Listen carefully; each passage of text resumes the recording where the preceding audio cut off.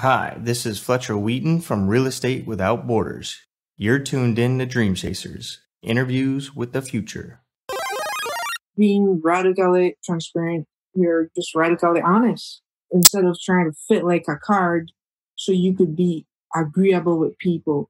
Because being agreeable most of the times doesn't really lead to honesty. And now, a word from our sponsor, High Rise Capital.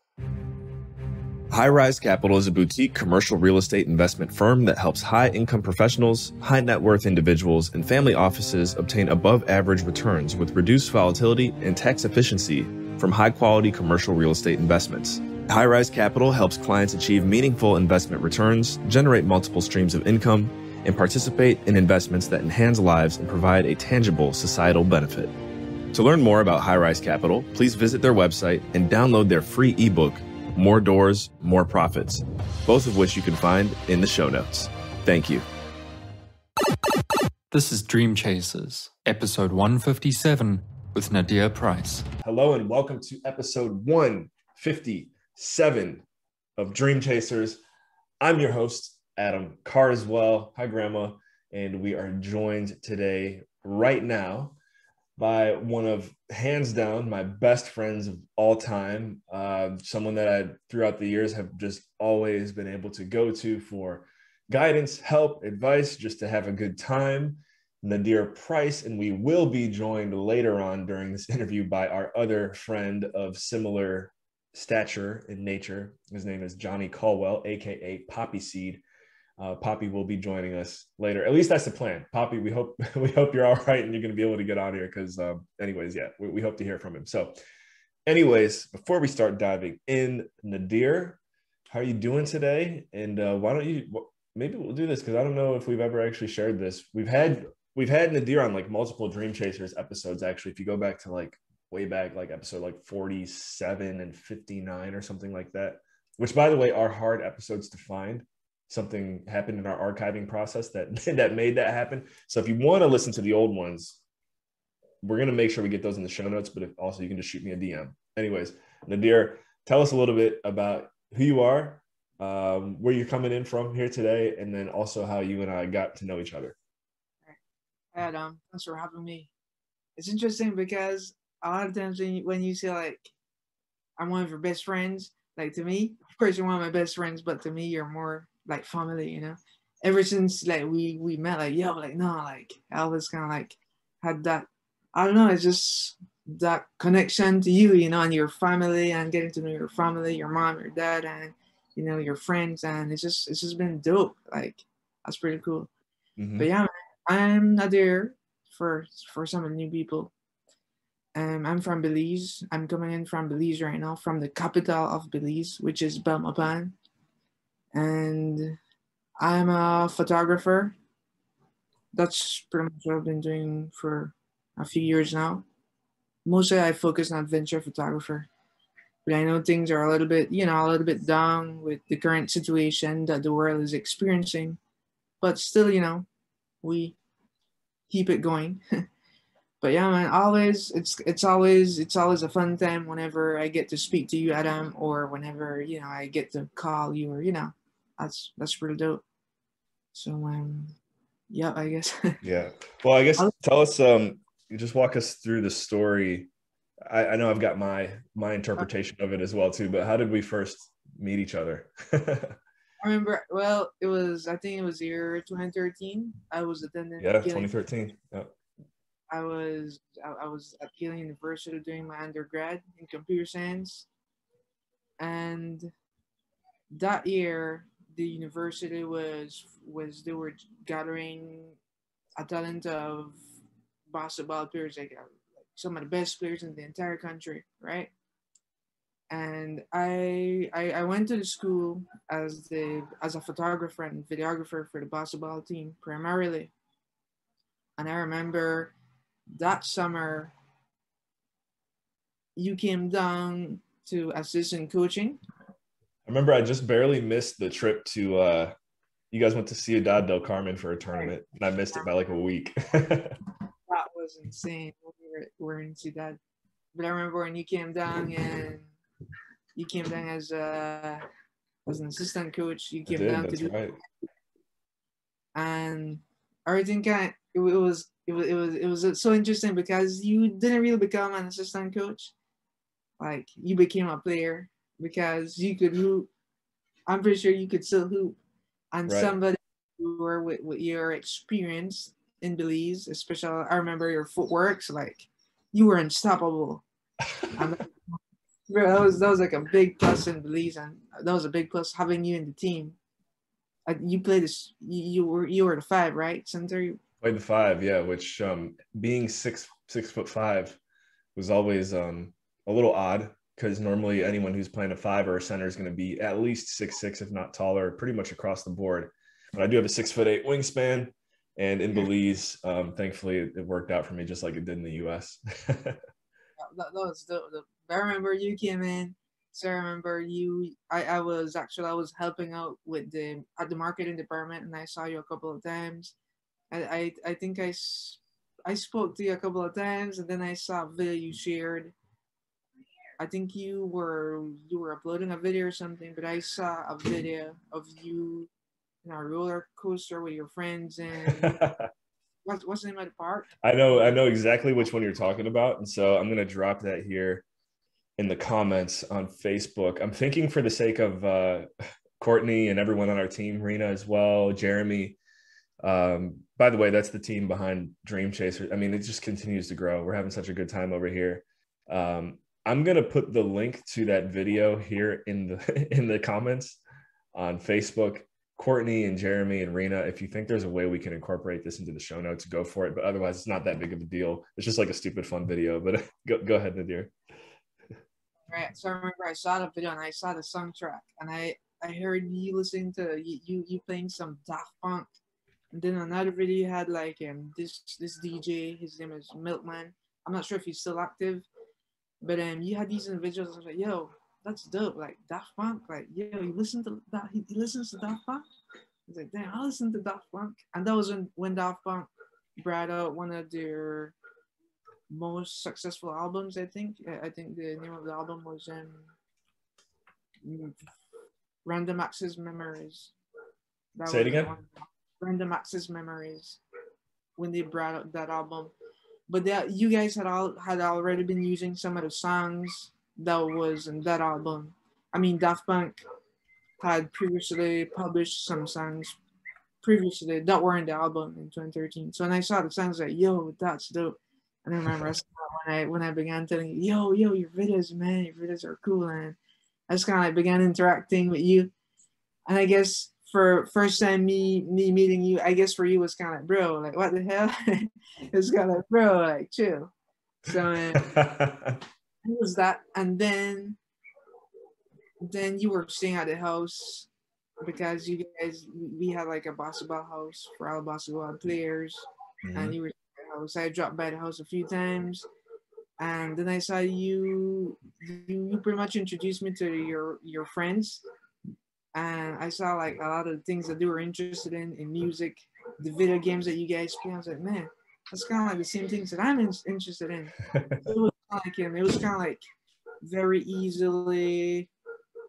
It was so easy for us to connect, but also apart from that, you being a foreigner in Belize, I know how things could be for foreigners in Belize. You know, like I had like an incentive to try to give you tips and hints on how to maneuver around.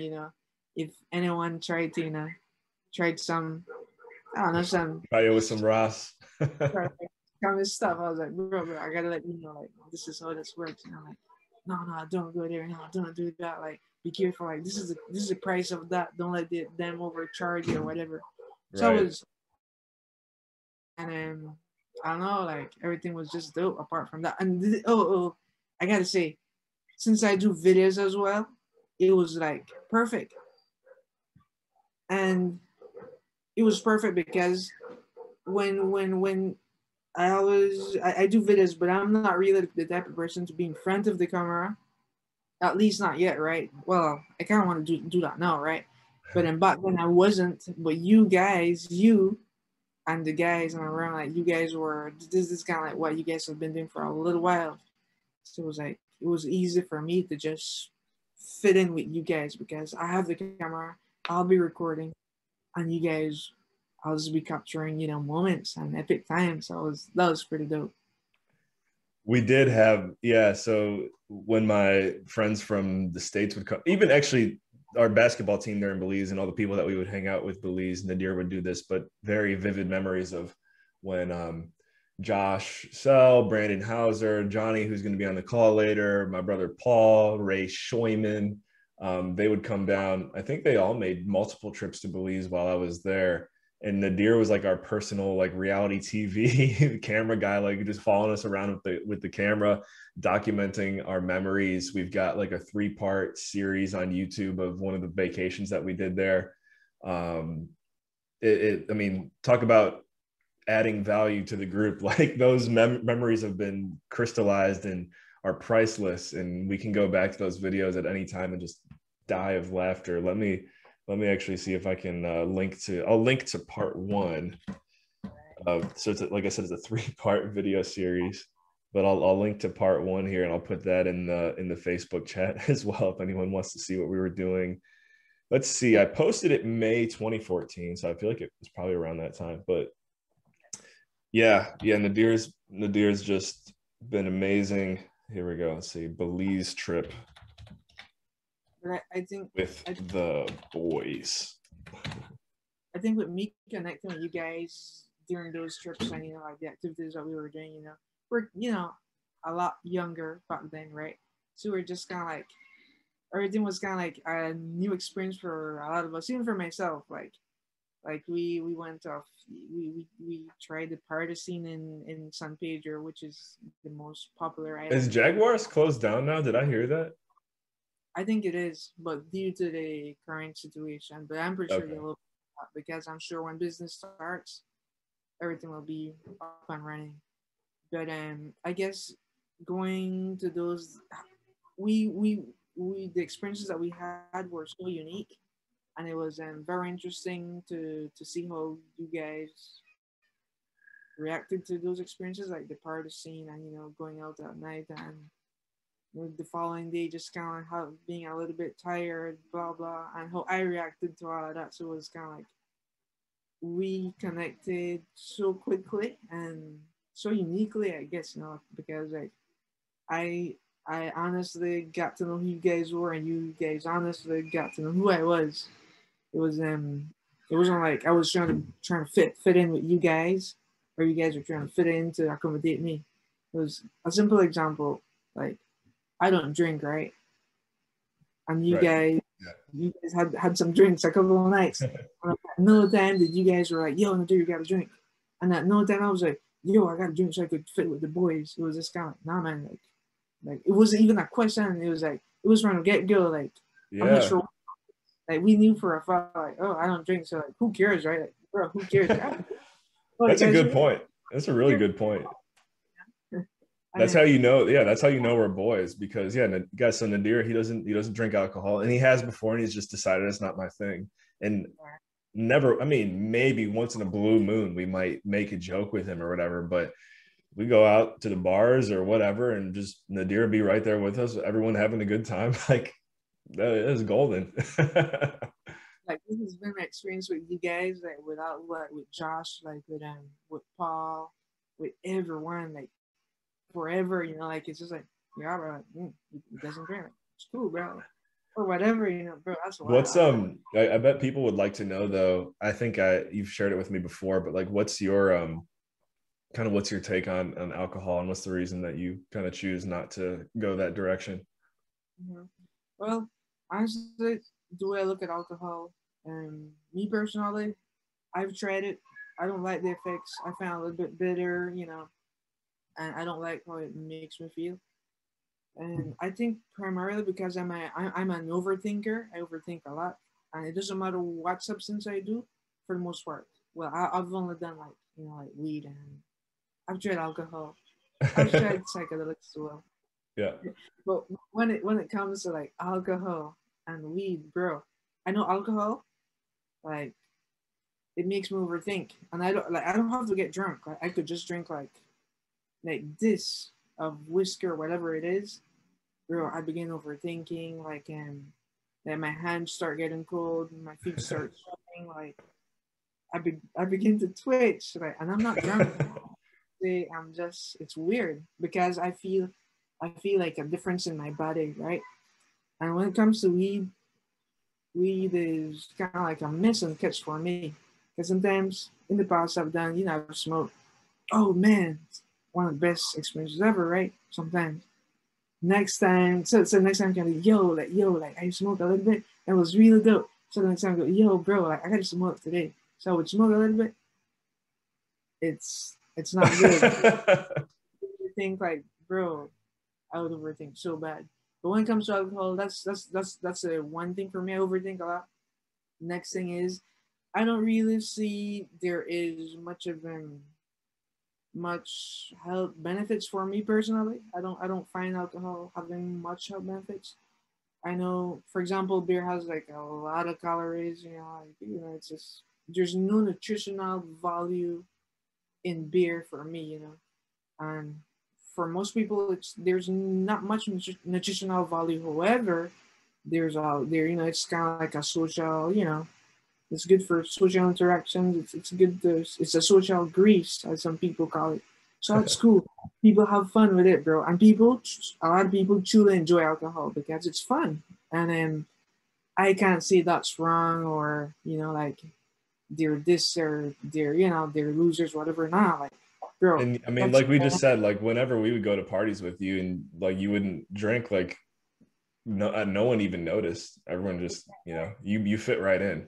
The next thing is like, I think I'm a little bit of an extremist when it comes to certain things. So I'm afraid if I would drink alcohol, like I would go all in, and I would have some dire consequences. Like it would not be good for me. But like I said, I don't really find much nutritional value, and of course, alcohol. We all know due to the abundant knowledge It's of pretty weird how out of everything, that all the directions we could go with this conversation, that's kind of like the one drug that's legal when it's like also known to be the most damaging. insane, right? And bro, and I've seen it here in Belize, man. Like people have done a lot of stupidity under the influence of alcohol, like a lot of fights, hurting their spouses, hurting their family members, driving drunk, killing themselves, killing innocent people.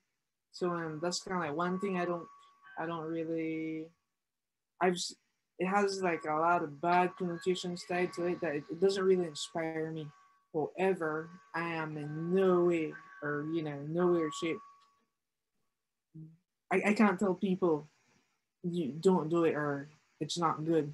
I know it's not good for me. Like I should have that liberty, that freedom to to decide what I could put in my body, and everyone else should, And so alcohol, not really my thing. It's never really been my thing. Um, should we speak about other things? Yeah, I think we should. Let's see if we can tail this conversation about other. I know what you're thinking. But I do, if Johnny is able to join us, I'd love to bring it up when he gets on, because he sent me an interview recently with a shaman. The guy's named Shaman Omar, and he was interviewed. Are you familiar with a comedian named Andrew Schultz? Oh yeah, of course. I grew up. I know who I've always kind of known who he was, and then Johnny sent me this interview, and meanwhile, I had no idea. He's got this pretty solid podcast, and I feel like I'm starting to see, like, if you're a comedian and you don't have a podcast, it's kind of like, what are you doing?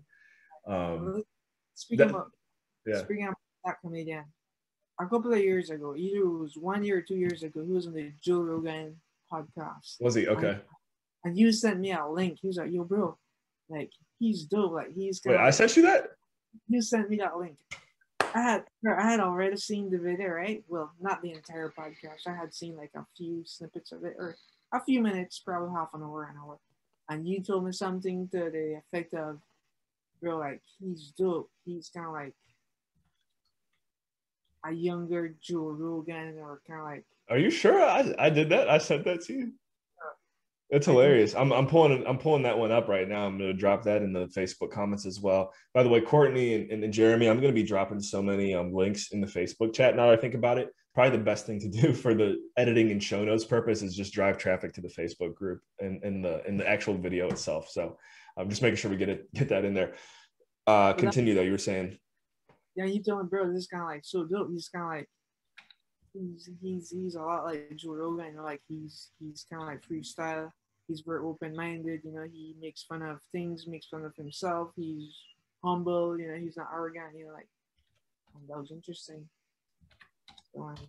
Yeah. So since you shared the link with the shaman, what's his name? Shaman Omar? Oh, I haven't shared that one. Again, I wanna wait till Johnny gets on. Let me just make a note of that though. Shaman Omar is his name.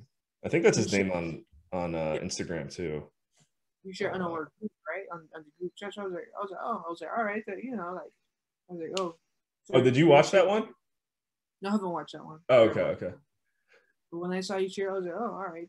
I guess it's just kind of like another episode that you've watched. Oh, I see. No, Johnny's actually the one who put it on my radar. I had no idea that. John was the one that shared it on the group?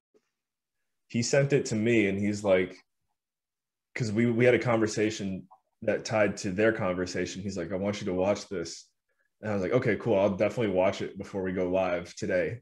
And then of course I was like, wait, where's Johnny at? Come on now, boy. I'm sure he'll show up. Even if he doesn't, like, we're going to have a great time and we'll bring him on another time. But yeah. So were you saying something else? I know I want to tie back to this later, but was there something else you were saying? You know, a few years back, I remember you did share that figure. So okay.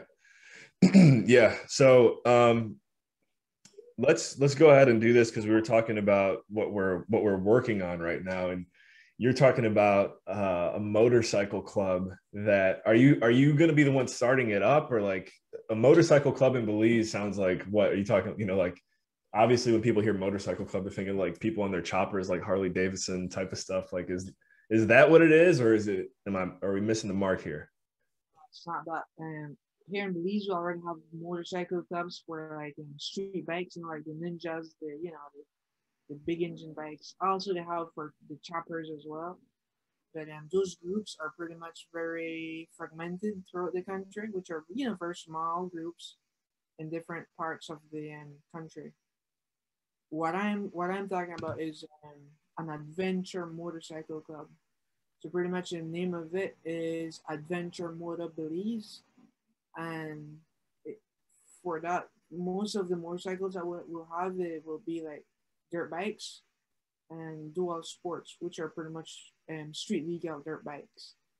And then pretty much the reason is because we'll be going our adventures will mostly be focused off-road, you know, like to some remote places in Belize, you know, because we want to experience, you know, like the beauty of Belize. You know, like Belize is quite a beautiful country, you know, nature-wise, you know, and it's not really developed, so there's a lot of nature, there's a lot of, you know, beautiful landscapes, and, you know, would it be like a cross-country like trip or something?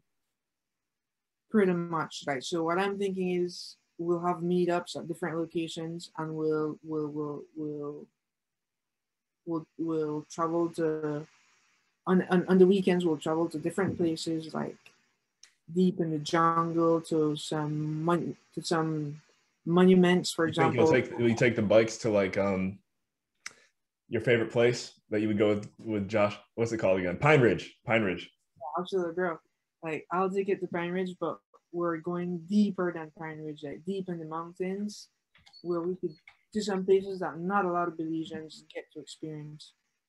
And with these adventures, I'll be capturing photos and videos, and I want to also promote conservation of these wonderful places, because I would like for the future generations of Belizeans to appreciate these places as much as we do. So it'll be fun. I don't think actually there's nothing like that in Belize yet. Dude, you know what you need to do? I'm looking at this right now. I'm trying to find like a video clip for Mountain Pine Ridge to share in the group. and it's all like white people that are visiting Belize. Like we need a Belizean like take on it.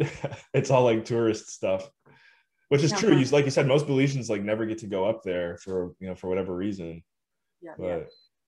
So yeah, I want more Belizeans to get to appreciate Belize, and of course, when foreigners come around, like I'm hoping we could have motorcycles that we could rent and tours that we could offer, so we could pretty much take the tourists to appreciate these places as well, so they could visit, so they could enjoy these places because I don't know, and hopefully that would provide a source of income, for the club and also for the people that take care of these amazing places, like so they could keep maintaining these places, and of course that will definitely promote conservation of these places.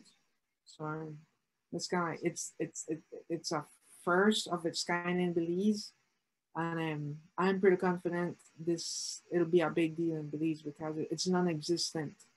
So and eventually down the line, depending on how big we get, I would like to have tours and have different trips beyond Belize, like into Guatemala and Mexico, but specifically Guatemala, because Guatemala has a lot of beautiful places to offer as well.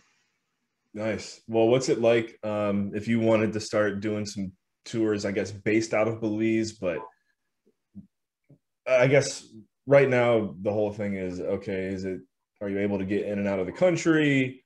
What's the curfew type of stuff? Like walk us through what that looks like moving forward, and if you're able, because actually, dude, you'd be like the perfect tour guide. You've already been doing it your whole life, especially with us, but you just haven't been getting paid for it yet. So Nadir Price Tours. By the way, guys, you got to drop this in here if we hadn't said it yet, at least once. And you know what I'm going to say, Nadir. The first ever Prime Minister of Belize. Go look him up. George Cadle Price, I believe 1981. Was it 1981 or 83? Yeah, 81. That's, I don't know which direction you are on Facebook. Let's see. That's this guy's grand uncle. So we have royalty on the line here today. But anyways, yeah, Nadir Price adventures or something, like it's got to happen. So tell us what that would look like in this like era that we're living in right now. I mean, in this era, pretty much right now, the borders they're closed, right? So you can't go in and out of the country unless you have like a valid reason, which would be probably for health reasons, whether you need to go out of the country to get medical care or whatever it is, like for that. Like I don't probably go to Mexico, right? And you can go in if it's for medical. Yeah, that's the only reason. You can only go in and out of the country if you're flying out. So the airport is open. So people could come in, people could leave. But when it comes to like the borders, you can't, not the road borders. So right now, with that being what it is, like our main focus would be in Belize, like just travel all over the country. And the country has a lot to offer, man. So that's kind of like the main focus. And it's interesting that you said about my granduncle, because a little bit of history, right? when he was campaigning for independence for the country, he was traveling all over Belize, like, and he was traveling on all. It was our Range Rover, like him, his driver, and he, bro, he would go. This was during the 60s and 70s, right? Because the road to independence was pretty long and a little bit, tedious for him. It was pretty hard, him and his team and everyone involved. So throughout those years, like a good portion of his life, he was traveling to all these places, like deep in the remote areas, like far, like where you had to walk. You had to walk like days on end, like you had to like ride horses or donkeys, and he would go to these places, that it was mostly most of the people that lived there were the Maya, which are native the Native Americans, pretty much. They're native Belizeans, right? And a lot of Hispanic people as well, like mestizos, which are a mixture of the Maya and the Spanish. and they were in these living far off from civilization, pretty much. A lot of them were there because traditionally that's where they live all their lives. And for the mestizo, they were there because a lot of them fled Central America, like the civil wars that were happening in the neighboring Guatemala and El Salvador. And a lot of these people didn't really have access to education. And my granduncle went there and he explained to them like, hey guys, like this is what we want. Like I need your support so we could establish a nation, so we could be independent, we could sort of decide our destinies, you know, so we could have education, so we could have better wages, so we could have access to our resources. So the man went all over the place, like, and like he was the dopest person ever, right? If you come to Belize, you ask any Belizean about that man, about About George Price. Yep. no, like he was a Dude, dopest. I mean, I gotta say, like, obviously you're related because I have never met one person. Nadir's the type of person you could put him in the room with someone, any person in the entire world, give it an hour, and they'll be walking out like hugging each other. Like, it's just his nature. And so, like, George Price had that same essence. Yeah, it's just like this man, like they used to say, well, they still say this. They were like, George Price, he walked among kings, but he kept the common touch because like literally he walked with kings and the queen and blah blah, with with Right. Yeah. presidents. They were like his friends, like Right. He was friends with Jimmy Carter, right? yeah, George Bush Senior. Yeah. He met Reagan, and I've seen some YouTube videos. So he met these highly, elite, high level people, right? And he came back to Belize, and he was in the streets, and like meeting, like having social, very human interactions with the everyone, like commoners, like, and he was just that, bro. And like the authority that he had, he didn't need to say anything. He didn't command people. Like he was like, no man, it's Mr. Price. Like, yo, bro, what are you doing? Like, get deal from Mr. Price. Oh, Mr. Price, I brought this for you. Like, it was unique, Yeah, and the main highway in Belize, I think, well, it used to be called the Western Highway, but it's called the George Price Highway now. Yeah, yeah. Best part about that highway is you can pretty much go as fast as you want. I guess there is technically a speed limit. Yeah, I mean, speed limit is, I believe it's 55 miles per hour, but people, like who's stopping you from going 55 miles, more than 55 miles per hour? Yeah. I usually just go, 60, 70. Some people 100, whatever. Right. I remember I can't remember his name, but our buddy who owned he had like a flower plantation in Belmopan, and he had that dog named Diesel. If you remember, he had that. We went and he had like some alligators too. He had like gators. I don't know if I think his name started with a J, but he lived in Belize City, but his plantation or whatever, his farm where he grew these beautiful flowers, was an hour away normally, but he was like, oh yeah, I can get back and forth in like a half hour, like 40 minutes, because he's busy going like 120 down the Western Highway, which is insane because it's not like is there even maybe double yellow lines for a little bit? No, like back then they had no double yellow lines. Oh, did they paint lines now? Okay. The highway was very thin. It is. Now it's wide. It's a little more wide. Okay. Back then, it's not safe. But here's the interesting thing. Like what we're seeing right now, and people drive as fast as they want. The amount of car accidents and the amount of people that have died there, it's a lot. Yeah. And a lot has occurred because I would assume, careless driving or, drunk driving. Because driving fast does not mean that you're driving carelessly. If you know what you're doing, if you know what your car is capable of, you know how to handle your car, your car, you'll be good. There's no issue with that. But then that's not the case for a lot of people. So a lot of people have perished there. Sadly, but that's the way it is. Yeah. So one thing that you and I were been connecting on a lot lately is the power of intermittent fasting. And I've done it before for, I'd say no more than a month. Every now and then I would do like a 24-hour water fast. But anyways, I haven't gotten back into any type of fasting until about a week ago. Shout out to Nikki, because she's one that, well, I think we'll probably both take credit for it. I feel like I was telling her that I wanted to do it, but I was not like taking action on it. And then recently she's like, all right, let's do it. I'm like, okay.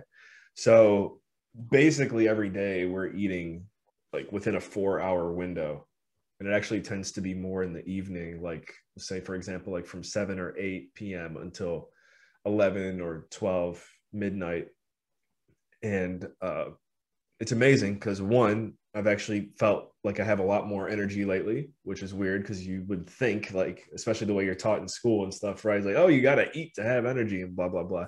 Food is your fuel, which, I mean, it still kind of is. But anyways, so energy levels are up. Been able to work out no problem, whether I'm working out and eating right after it or working out in the morning. Like, obviously, every now and then you get a little hungry, you want to reach for something, but it's not unbearable. And then the best thing is, like, our meals have become very focused. Like, okay, we're going to eat this today. All day you look forward to that one meal. All day you look forward to that one snack you're going to treat yourself with. And then it's just like, it's rinse and repeat. And I've shared that with you and you're like, oh yeah, I've been doing it for 6 months or something like that. And you sent me like a video, like you're like, clearly you're getting results. Cause I remember the old scrawny Nadir and guys in the deer, you can't see it now, but be careful.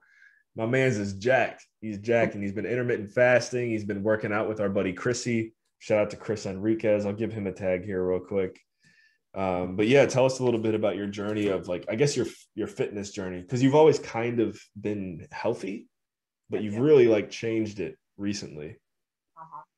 So pretty much I've always been healthy, like you said, because most of my life I've always been eating whole foods, not a lot of junk, mostly whole foods, and just I've always tried to take care. I wouldn't say I want to take care of myself. It's just kind of like just kind of like me, man. Like, I'm not sure if because that's how I grew up here in Belize, but I just enjoy eating natural whole foods. Like whether it's fruits, whether it's veggies, whether at one point I was vegan for a little while. That didn't work out too good because I wasn't really getting the necessary nutrients like vitamin B12. But for the most part, I'd say I've been doing intermittent fasting for quite a while. I'd say even years, however, not with a discipline. Like for years, I would skip the first meal because I don't know. I was just lazy, I guess. So I would just skip the first meal. And then I would eat at midday or at noon, but I wouldn't really focus much on what I was eating. It wasn't really planned. It was like, oh, just whatever. And then in the evenings, I would eat late at night. So for the most part, like if I would walk around, a lot of people would look at me and they would be like, Nadir, they would think I'm skinny. And yeah, I was skinny, but I had a decent amount of, body fat as well. Not like a lot, but I didn't have like definition. And then it was like 6-7 months ago. I was living in the southern part of Belize with a really good friend of mine, who's kind of like my family as well. And then he's an older individual. I was down there with him and his family.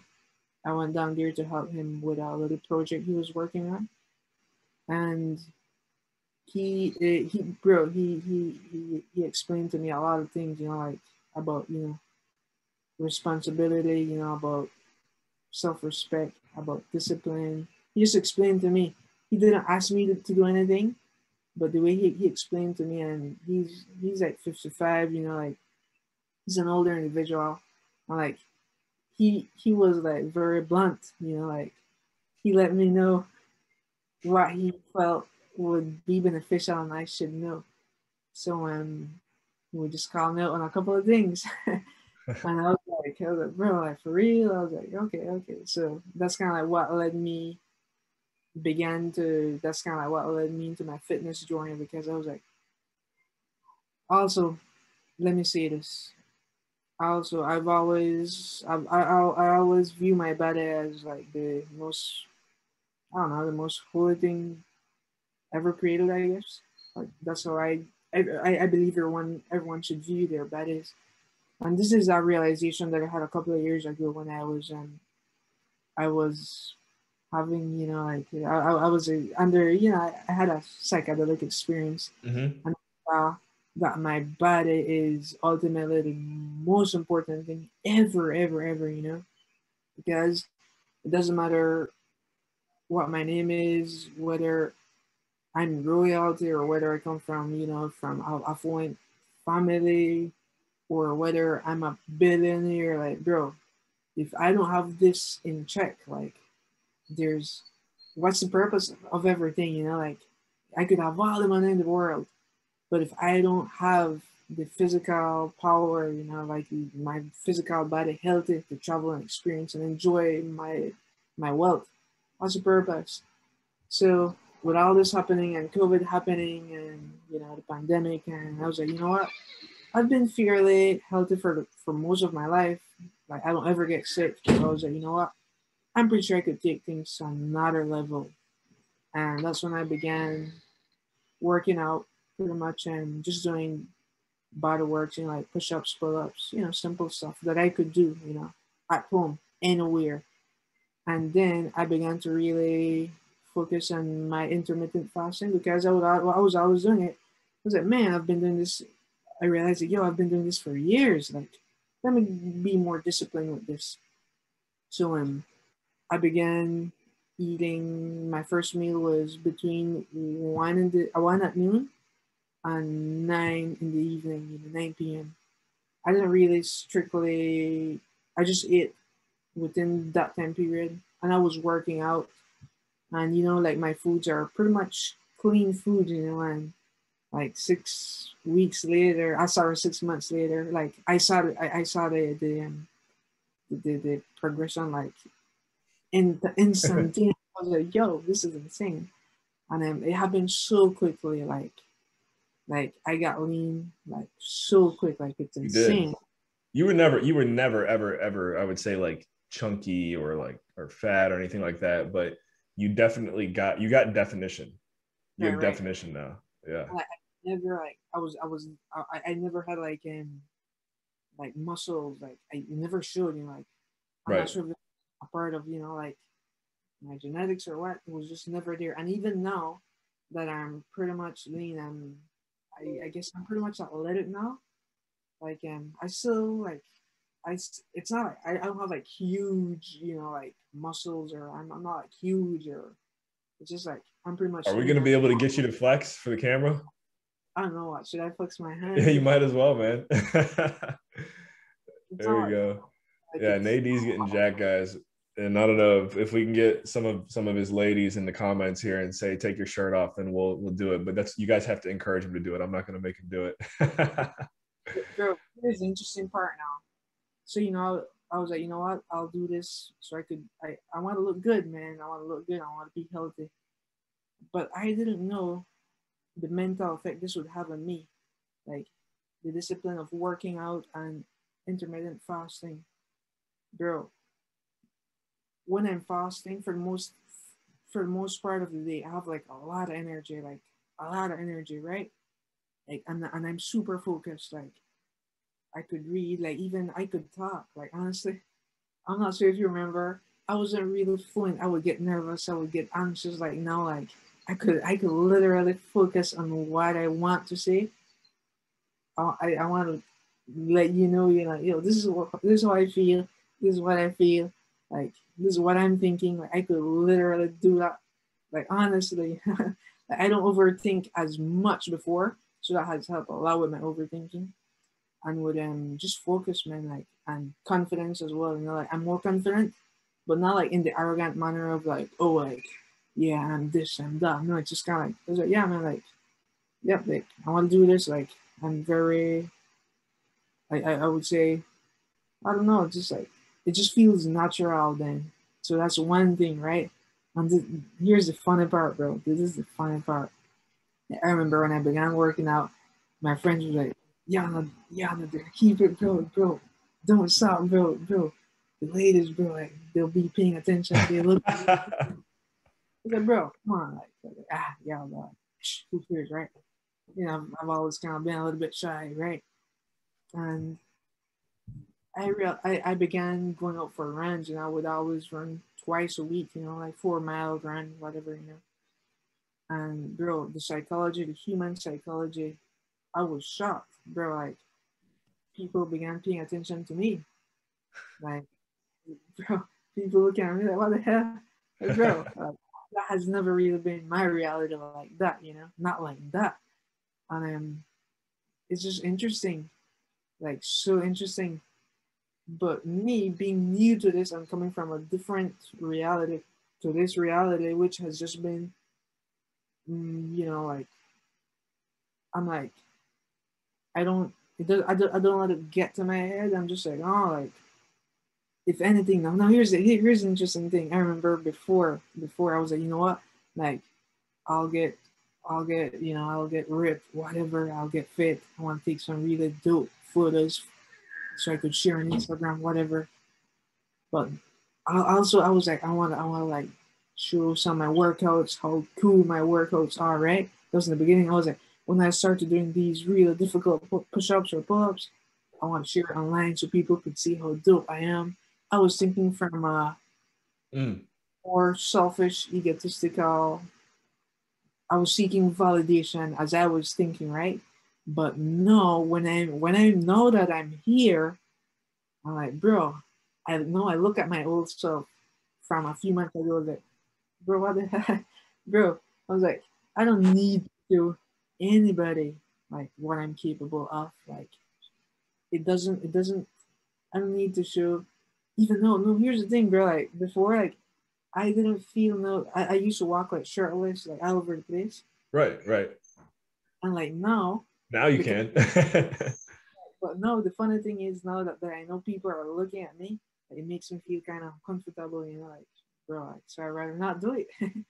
but like I said, like even I don't like the showing off part, like it's I don't want to do that because I've seen a lot of people doing mediocre stuff for the gram or, you know, for social media, like legit mediocre stuff, and I don't want to be grouped with those kinds of people, you know, like, because bro, like, yeah, bro, I know for a fact I'm not mediocre.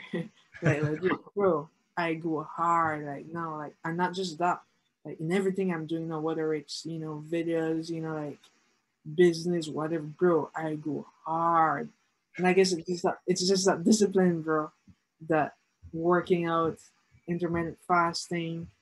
So and I don't need anybody to see how hard I go unless they want to see, you know, but yeah. I just, you know, like I believe in being, you know, just doing it, man.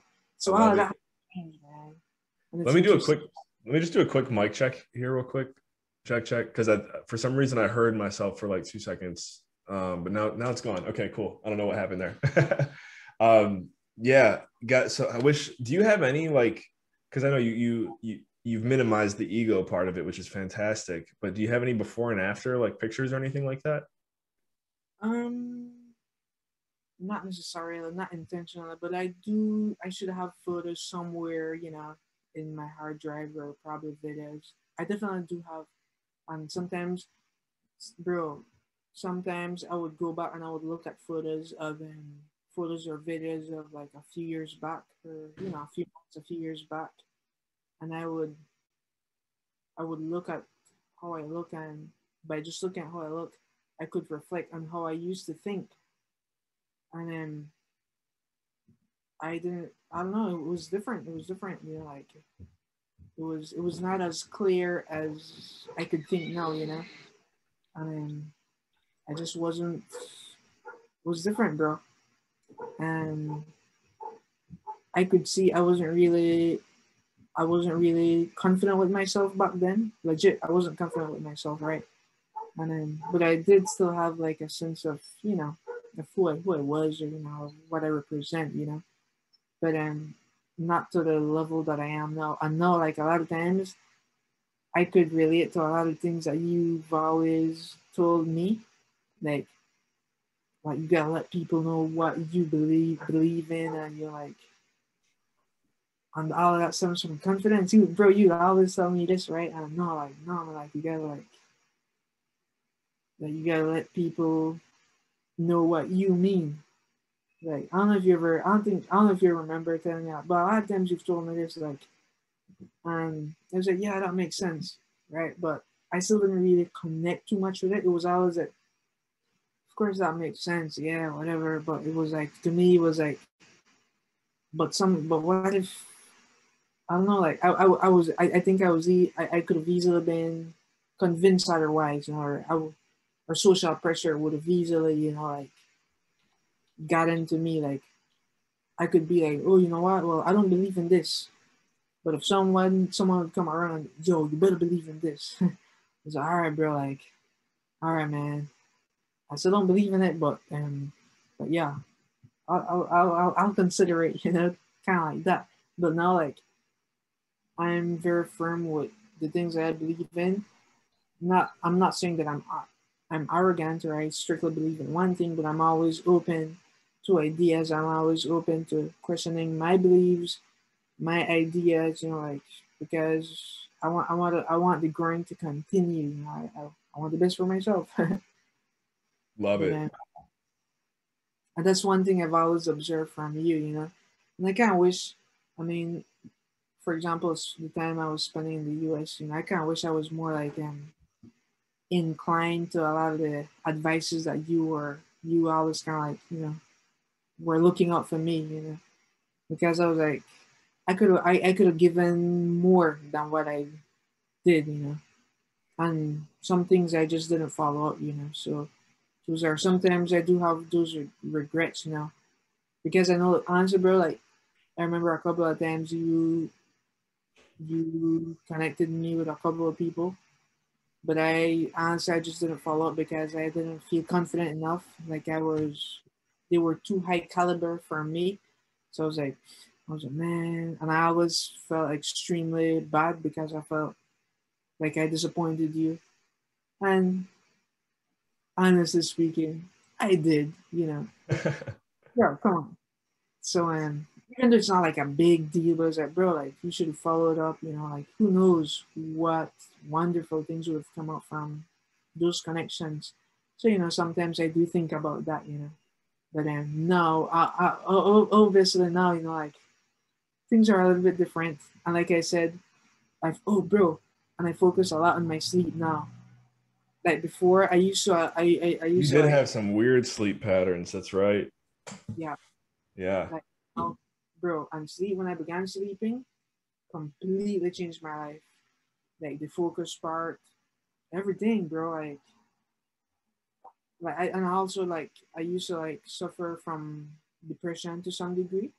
Mm-hmm.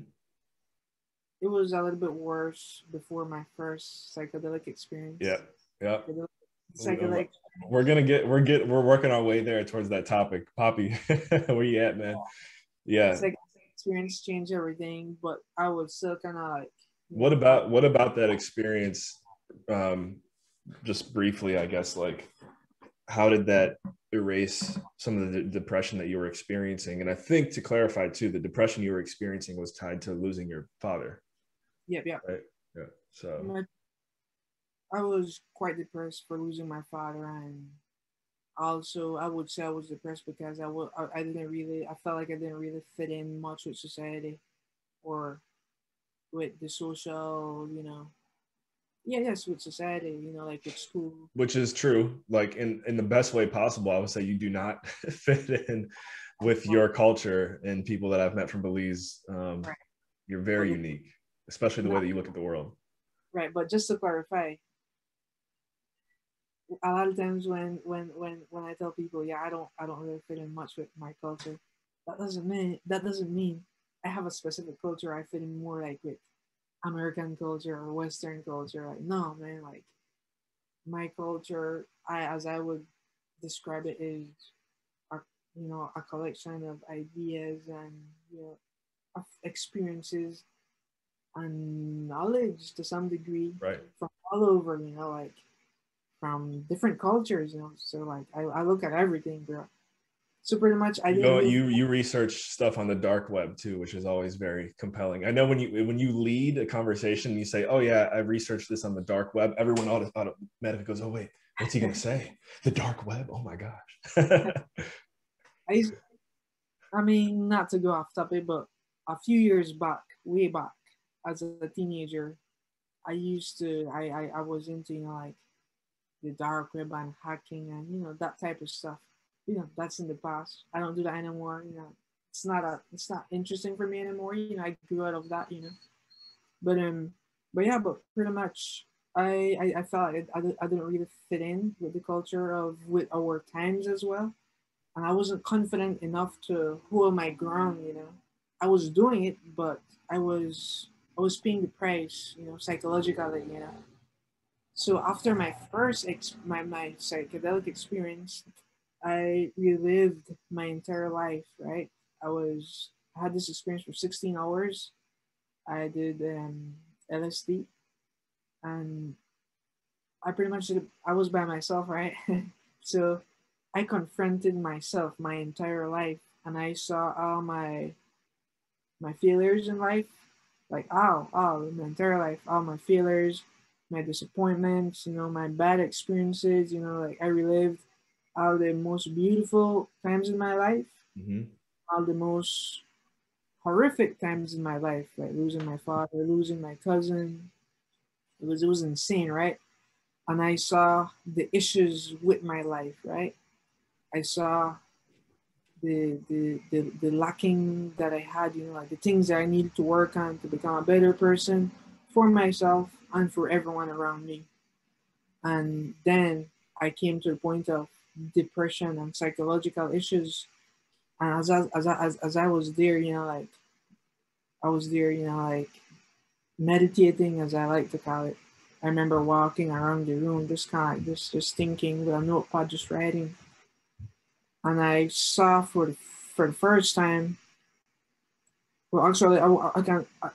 Well, throughout the entire experience, I was seeing my life from a third person point of view. So for the first time, I saw my issues, my psychological issues, a little bit of anxiety and mostly depression, right? And I saw that all the depression was because I was dwelling a lot on the past, which is the past, right? Horrible things, and I know it weighs on us psychologically, yes. But when I got that understanding, like, bro, that's the past. Like, of course, horrible things happen. Of course, like, your people may no longer be here. However, look at the bright side. I was like, however, look at the bright side. You had some amazing experiences with these individuals, like immemorable times. I was like, bro, what if they were never a part of your life? Like, what if that was a reality? Like, no, but they were a part of your life. So, like, I focus on all the amazing things instead of the bad things that they're not here. Like, oh man, my father, he died, man. Like, my cousin, he died during no longer here. I was like, nah, man, they died, bro, such is life, but look at the epic times. And I was like, man, I was telling myself, bro, I'm so grateful that I got the privilege to spend with them. Like, bro, I won't change that for anything, right? And then I came to a realization, wait a minute, psychological issues, bro. And I began to list all the psychological issues, like the medicines and that, bro, that makes no sense. Psychological issues are non-existent, like they don't exist. They only exist if you believe the narrative that society puts on you, that culture puts on you. Oh, like, he's depressed. He's not depressed. He's having psychological. Your brain chemistry may be a little bit different based on the experiences that you've had, and of course, losing a significant person in your life will traumatize you. It will have like an effect on your brain, on your psychology. That doesn't mean that you're, of course, yes, in modern science, it's called mental illnesses, whatever. Yeah. That doesn't mean it's unnatural it's natural for you to have these experiences. For example, you have a breakup, right? You feel sad. Of course, that's natural. You don't need a medicine to make you happy because you're sad. Of course, emotions are involved. Like we are humans. We're so complex. We're so complex. We barely understand who we are, what we are. And now you have the medical industry telling you this is what you need, medicating. No, man, that's not right. And that's when I say, bro, I'm not depressed. I believe I'm depressed because I believe the narrative that I'm hearing. This is the reason that I feel I am how I am. And when I had that realization the following day, bro, like that day, my life changed forever, like hands down. And I'd like to even say, man, it's kind of like the best day of my life. Of course, that was the best day of my life because I had this realization, and that's just like a micro fraction. That's just a little fraction of all the things that I learned that night, right? So that's pretty much my depression. Pretty much was gone. Right. Yeah, you've changed so much since those experiences. I've seen it for myself. And I can relate to just getting the opportunity to go through a process like that. You uncover so much. And I think the reason why, man, there's so many like different directions I can go with this, but one thing that comes to mind for me, what you're saying is I know people who have entered into similar situations that you could say like involve psychedelics. The reason why a negative experience will take place, this would be my opinion, I don't know if there's any like facts on it, but the reason a negative experience will take place is either tied to setting or like perception of it. Like, so if you go into an experience where it's like, oh yeah, like let's do it, or you go into an experience like panicked and like fearful out of your mind and expecting like fear, well, you are gonna face fear either way, but that can trigger it. And then the other thing is ego. Like anyone that I know that would maybe badmouth what you're talking about, likely, although not always, you can't say always, likely might have like some insecurities or insecurities. It's weird, actually. Insecurities are very much attached to ego. And if you're not ready to get that ego shattered, you ain't ready. So, and then there's a few other things you mentioned that is triggering stories for me. Like one that Nikki shared with me recently was, and she's been doing a fantastic job lately, like overcoming this. But for a while, she's always, not always, but for a while, she struggled with like getting on the phone and communicating with someone and basically being the one to initiate a phone call or a conversation, which again, it's not just her. I feel like, we're in our upper 20s to 30 or lower 30s now. Thankfully, we still grew up in a time where the standard of communication was talking, and it really has changed to like the standard communication really is text and like messaging right now. I hate to say it, but like that's what it is. And so many people are similar to her. She was like afraid once you get under the age of like 25, so many people are afraid to initiate a conversation. Let me go on another sidetrack here real quick, because this is such a powerful concept, but this is why the art of communication has to be preached and preserved if you want to achieve wealth and success, because there's 4 levels of value. The first level is implementation, which basically means like you work with your hands. You're, from on a low end, the thing is you're a manager or you're a burger flipper at McDonald's, or you're a mechanic working on like Rolls Royces. You're going to make anywhere from like roughly 30 to no more than 90K a year. That's like the implementation level. And then there's the management level. And on a management level, you manage the people that implement. And by doing that, you're going to be, again, anywhere from like, say, a manager at McDonald's making 50K all the way up to manager at Google making, quarter million maybe on the high end. And then once you get to the next level, which is communication, the level after that is imagination. That communication level is where there's a huge split right down the middle. And like 1% of the population operates on the third and fourth level. The rest are all in that lower 99, which again, is nothing wrong with that. But one of the biggest failures of the current educational system is no one's encouraging or teaching with effort, in my opinion, the value of communicating and using your imagination, using your creativity. Top level communicators, you can just use like A-list actors or like celebrities or people who have like perfected speaking. You can use Joe Rogan as an example. I don't know how many million he's making on his podcast now, and hopefully, we'll see that manifest itself here. But like, that's the top level, because you're able to communicate a message. You're able to use your mouth, which is just such an invalid. You can't replicate that. You can't replicate that.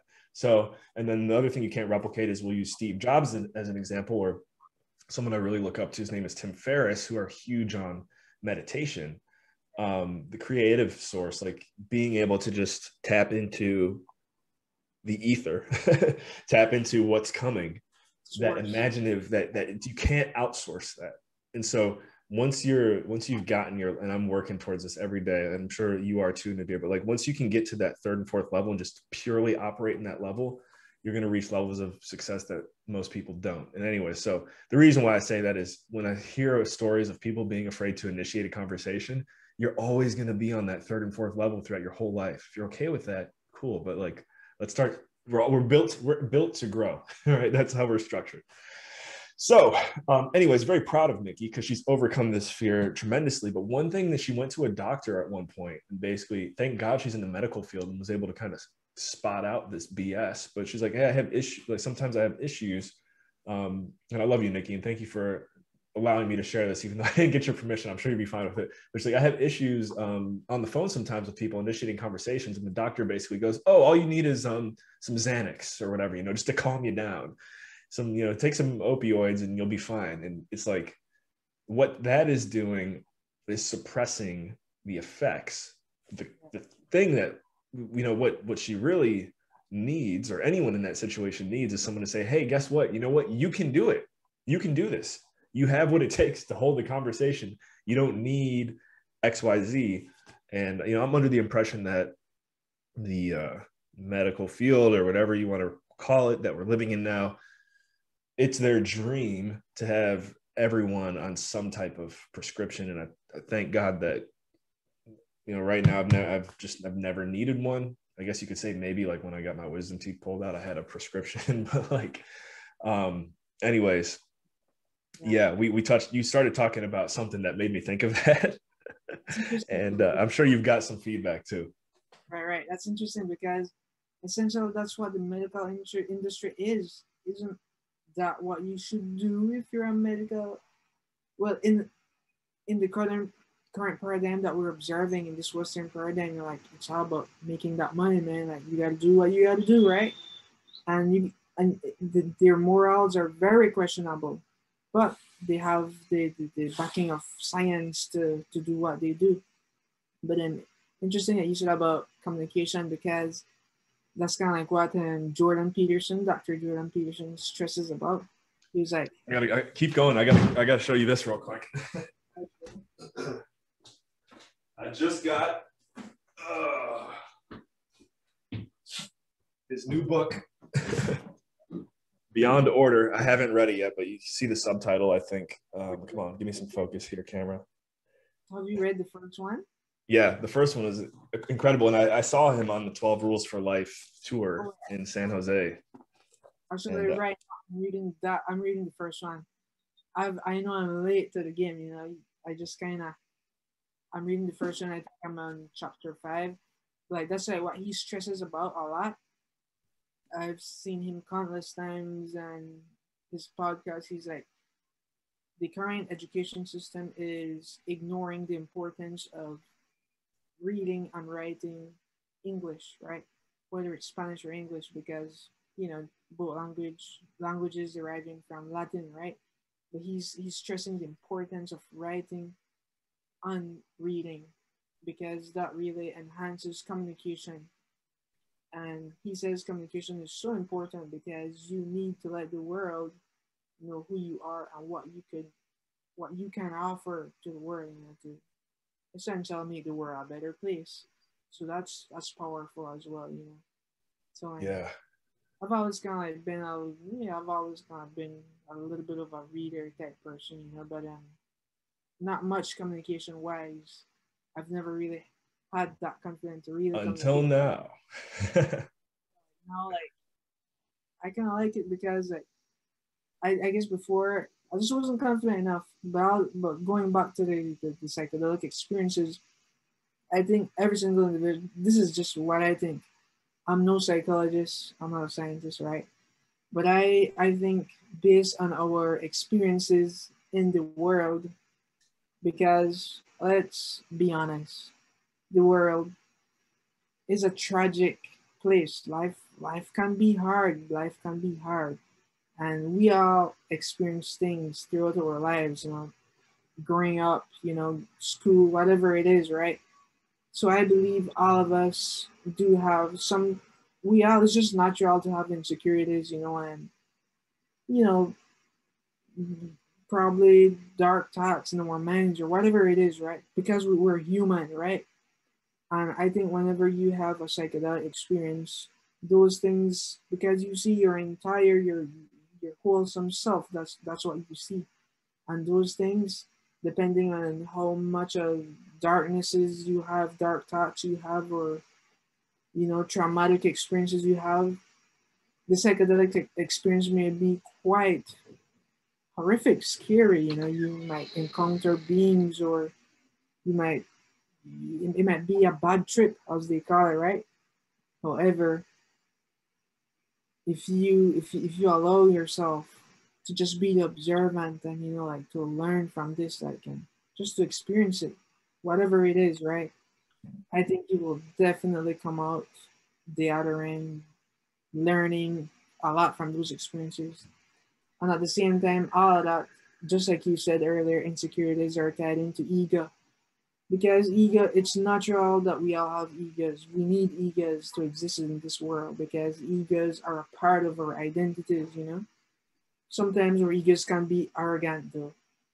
And It's funny, sometimes, some of the people who I know that are like the most cocky or arrogant are the ones that I know that would be like, oh no, I would never touch that. That's bad. I would never touch that. aren't you that powerful and arrogant? And you're like, bro, come on. Yet they wouldn't mind popping a bottle of champagne and flexing on everyone. Come on. You got to go out of the way, like that's I like messing around with people like that. You're like, bro, you the real deal? Show me you the real deal, bro. Here's the thing, man. Like, so indeed, so our egos a lot of times, if we're the big don, right? Like, if you go into a psychedelic experience, when you see yourself, you realize like, nah, bro, you're not the big don. Like, bro, that's just a card you're playing. That's just a costume you're wearing, and you believe it to be ultimately who you are. You believe that's your true identity, and that hurts a lot of people. Oh man, no, bro. So if I'm not that, that's the only thing I ever was. So what am I then? So people feel like it's over, right? They're dying in existential angst. Like, what's the purpose of existing? Like, they're dying. But psychedelics, the experience itself humbles you. Like, no, bro, like you're not that, bro. That's what you believe. That's what a lot of people believe they are. And sometimes it's good to be that. But you being aware of it makes things a lot more easier. Because sometimes you need to let the world know, bro, don't mess with me. Like, this is who I am. Simple. I'll give you a little example. Like 2 weeks ago, I took my niece to the park, right? I'm there playing with my niece in the park. She's sliding and whatnot. And this guy, he comes around, right? He comes around. Um, this guy, he's who's bare feet. A homeless person, right? Okay. He comes, but he's kind of like a little intimidating, trying to be intimidating and stuff. And he's just there looking at me. I don't know what he was expecting from me. So just look at him, yo, bro, you good, bro? Like, what's up, man? Like, you good? You look at me. I was like, yeah. I don't know what he was trying to mumble. I was like, yo, bro, please, bro, like, go away from here, bro. I'm here at my niece. I don't want nobody around me. And I was, of course, I raised my voice and just kind of like look him dead in the eye, like, bro, like, please, bro, like, all good, man. Like, do your thing, bro. Like, bro, if you come around me, bro, like, I don't like that, bro. So please get away, bro. Bro, he just walked away. And then another little instance, another time I was taking my niece to the park, and this guy, another homeless guy, but the homeless guys here in Belize, like, they tend to try to push things, like try to see what they could get from you, if you win. So they're just kind of like staring at me, just like kind of like staring, like as I pass by. And I saw him, right, and I'm just walking there, and as I walk beside him, I just look at him. He's like, yo, just let him. I see you, like, yo, what's good, I was like, yeah. He just kind of like turned his face, like, bro. But even that, not that I'm being arrogant, but I gotta let people know, like, bro, like, don't mess with me, bro. Like, I'm not you won't turn me into a victim, bro. Like, don't do that, bro. And I communicated with these individuals honestly, so there's no misinterpretation. There's no, well, I thought he was this, so I'll do this, like, and I was very honest, so, and I think that's the way how we should have these conversations. But I mean, these interactions, sorry, but like I said, ego, that's not all, man. Like, ego is not everything. And just at me, for example, I could talk about how cool, my workouts are, and how I look, blah blah, but bro, come on, bro. there's a lot there's a lot more than that, like having a discussion with you, learning things from you, listening to you, like you helping me, expand my mind. That's more important than a lot of things, than scaring people off. Then let me learn something from you. Let me see how we could network, how we could connect, how we could work on something. Or, you know what? I'm working on this. Let me share with you. Tell me what you think. That's better than me telling you, yeah, yo, what up, Adam? Yeah, Adam, like, I haven't seen you in a while, bro. But listen, bro, I have my motorcycle club, bro. Bro, we're making stocks, bro. Like, no, we're making stocks. We have like a fleet of 20 motorcycles. They're all, latest model, blah blah. Kind of like expressing a fake reality, because, bro, I've seen this in social media a lot. That's the reason I haven't really been in social media, because you see people like you living these extravagant lives and amazing lives, and bro, not all of it is what it seems. A good example, the Dan Bilzerian guy. And so, like, it's good to be honest, man. And and so, and ego, that's what a lot of ego does, because people love the validation, I believe, right? People love the validation. Like, look at me, I'm doing this, hey, get a lot of likes, and yeah, bro, like, I'm not saying likes and validation is wrong. It can be wrong when you get it for the wrong purposes, but when you get it for the right purposes, when you've done something virtuous, something honorable, something to help your community, your life, your family, to make the world a better place, come on, you got to give credit where credit is due. That's guaranteed. But you know who does such a fantastic job at that, and I love it, because I remember when I first introduced you to him, and honestly, when I think back to when I first got first got put on my radar, I thought he was just kind of corny too. Is Russell Brunson. And I know I sent you some Russell Brunson stuff, and you're like, oh, I don't know, he seems like kind of like a cheesy salesman. And I remember when I first found out who he was too, I was like, he's like an obnoxious marketing guy. But it's funny. I mean, we didn't get to go into detail on it, but I remember when you and I first met, I I thought that you were like, oh, Adam, your videos are mad. Like, and you kept telling me how much you love them. And after all, I'm like, all right. Little did I know I would pretty much regret feeling that way. And again, call you a best friend or family for life. And so I feel the same way about Russell, and someone like him probably hears this story all the time. But anyways, talk about someone who has found their calling, has gotten to a level, like, because you reach a certain level of success from my observation where financially, like, you're good. Right. You're good. And then at that point, it seems like there's two kinds of people. There's the one that taps out and says, okay, I'm good for life. I'm just gonna kick back, do my thing, forget the rest of the world. And I think that's fine. I mean, there's nothing wrong with that. But then there's people like Russell Brunson. And I guess, guys, you can just go to like russellbrunson.com and check him out, getting ready to go. I mean, so many of his teachings have become a part of my life.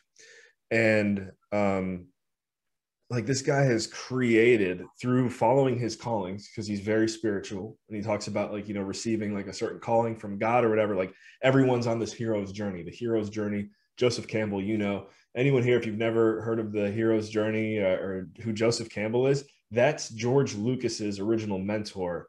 And it's, oh man, where do I begin? I have a video that I did on the hero with 1,000 faces. That's what it's called. So anyways, this hero's journey. And so there's people that hear this calling, and they just continue to grow and grow and grow until a point where the same feeling of maybe earning money for them once upon a time, that same feeling becomes even stronger through identifying who you've been called to serve and serving more people and changing more lives.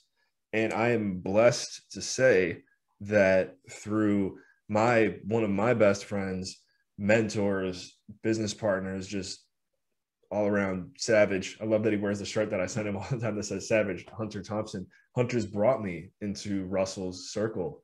And where I'm going with this is his product, ClickFunnels, which is, quite frankly, probably just one of many that are continuing to come out of what he's doing, has made so many people millionaires. Like, it's liberated so many people the way the software operates.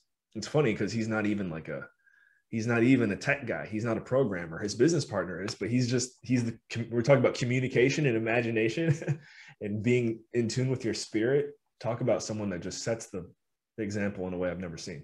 So his Russell Brunson's ripple effect is running into my life, and it's now through Raise Masters, which is the mastermind that Hunter and I are running, which is the #1 mastermind for elite capital raisers. We would love to have you guys at our next webinar. You can go to raisemasters.com, and it says apply for register for the next webinar. It's right there. Anyways, it's the first time, man, in my life that I am, I've always felt like I can make an influence and change people's lives pretty much no matter like what industry I've been in or where I've been working. But this is the first time where I feel like I have a service or a product or an opportunity for people where it's like, do you want to create freedom for yourself in your life through raising capital for whatever project it is? Yes. If the answer is yes, come join us. Here's the keys. Like, literally handing the keys, and all that the other individual say, just pretend like I'm doing a sale here, right? Like, all I need or all we need from you is for you to take these keys, put them in your engine, and turn it on and hit the gas. And it's I don't have enough words to explain it, but I know I've been called to liberate others on this journey, and we're just getting started. So buckle up, raisemasters.com, guys. You said something that made me think of that. And I think it's just a ripple effect, like how we're one of like thousands of people that are in this circle of Brunson, and he's in Tony Robbins' circle. So like, looking forward to shaking his hand one day. But it's amazing when you find your calling and you know that you've been called to serve. So yeah. I want to hear what you think. Like I said, that happens with I know, speaking about communication, I think when it comes to communication, that has kind of like, I guess for all I know, that's your gift, like communication for you. Like I know your dad, Paul, like you guys have always been like great communicators from all the time. We've been blessed. My dad for sure. Yeah. And I think like you with your entrepreneurial ventures and where you're going with your life and over the past years, all that you've been doing, a lot has been due to your communication as well. And like your what I would say your yes, communication. A lot of times, just your honest approach to a lot of things, like your direct approach. Because I've seen, and you've even told me how you do things. Like you would just hit up people like, yo, like I love what you're doing. I want to get to know more about you. I want to meet you. I want to talk to you. I want to be like you. I want you to teach me how to do what you're doing because I want to learn.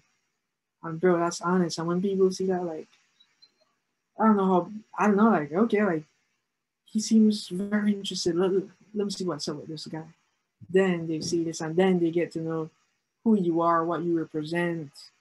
Then they put you like, oh, like, probably I could connect you with this guy, with my friend, probably you like my friend because you guys have similar thinking, similar ideas. They connect you with this other guy.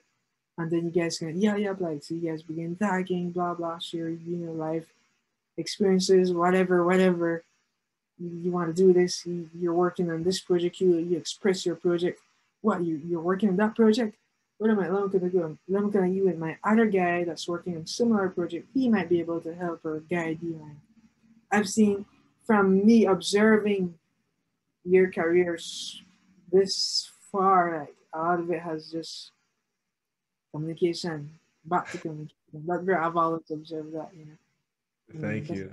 something I definitely want to work more in myself and expressing and communicating with people because I'm clearly not, like the smartest person out there or whatever, but I think I have a few things that I may be able to offer to some people. So business wise, whatever, so I got to start being more affirmative with that, That's Yeah. the what you've been doing. Thank For you. all the times I've known you, bro. That's pretty amazing. Thanks, Nadir. Yeah.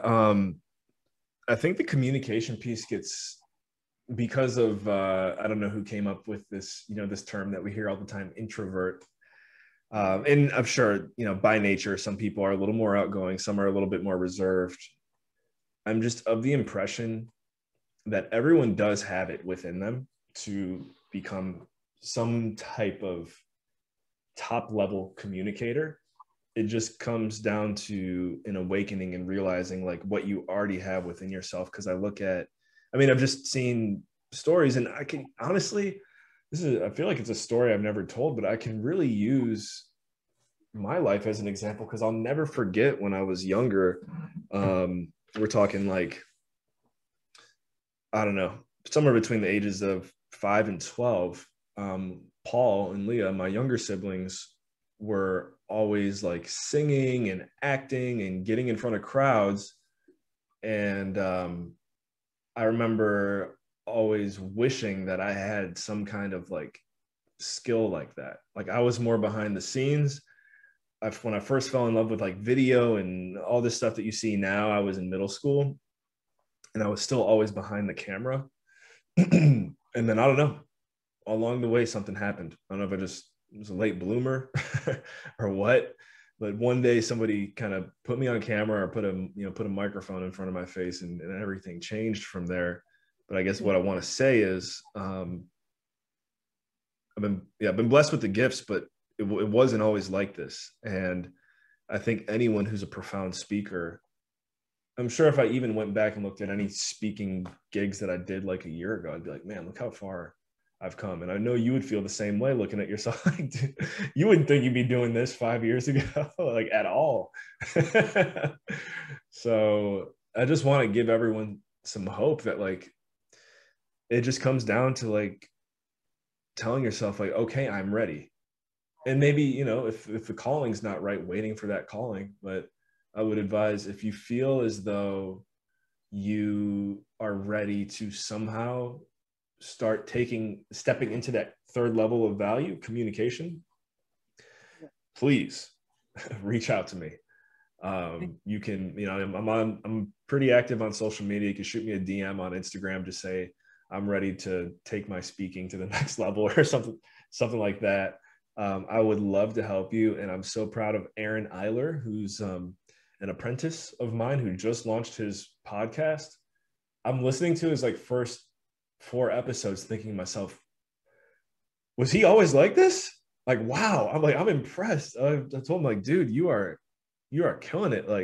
It just makes me so happy thinking did I teach, do I get some of this credit? I can't believe how good he's doing. So, yeah, I would love to help anyone tuned in that feels like they want to up their communication in any way that I can. And, yeah, I had something there for you, and it's drifting away from me at the moment, but yeah. What do you got for me, Nadir? Just like you said, even when you mentioned late bloomers, I won't say I'm really out there yet. I mean, I may be able to probably talk to a couple of people, but my network wise, I'm not really communicating the way I could yet, right? But even speaking about late bloomers, right? I've seen people on YouTube, older individuals, people in their 60s and 70s, just finding their niche and just kind of killing it. That's insane. I follow this guy. I guess he's a vegan, but he's all natural vegan. He's kind of a bodybuilder stuff. Bro, the things he's blowing up on his niche. And he's in his 60s and he's living off of YouTube, and that's pretty amazing. And he's just communicating his ideas, and his routines, whatever it is that he does. That's pretty dope. That's big. So, and I think there is a little bit of a hack there for anyone who does feel feel no matter what, you never want to become a public communicator. Right. Still perfecting communication is key, but remember that fourth level of value, which is imagination. And there's actually a secret level. There's a 5th level, which is simply money and using your money to make more money. But you kind of need the 3rd and 4th level to do that. But the 4th level is, creativity, imagination, someone who's even prolific. I look at Poppy, who's supposed to be on here with us, and he has a brilliant mind when it comes to cryptocurrency. And he could probably never get on a microphone for the rest of his life. And through his mind and what he knows and how he leverages it, be just fine. So that's the other thing too. If anyone out there, don't feel like you have to go this way. There are some other options. But again, I just want to say, hit me up if you feel the calling. I know a lot of times something that always made me insecure about my communicating with people or just being on video calls like this is kind of my pitch, my voice, kind of soft spoken a lot of times. Some people say it's kind of soothing. Some people say it's kind of soft. That's that kind of. But no, it's just kind of yeah, man. This is what it is. I don't know why, man. This is what it is. So I'm cool with it now. Yeah. I don't Yeah, and we've all, I think, having stages of insecurity throughout our life is a part of being human. Yep. I still have insecurities, and I'll probably overcome those, and then new ones will arise. Yep. I find it very hard for anyone. You know what I'm saying? It's a part of life. But I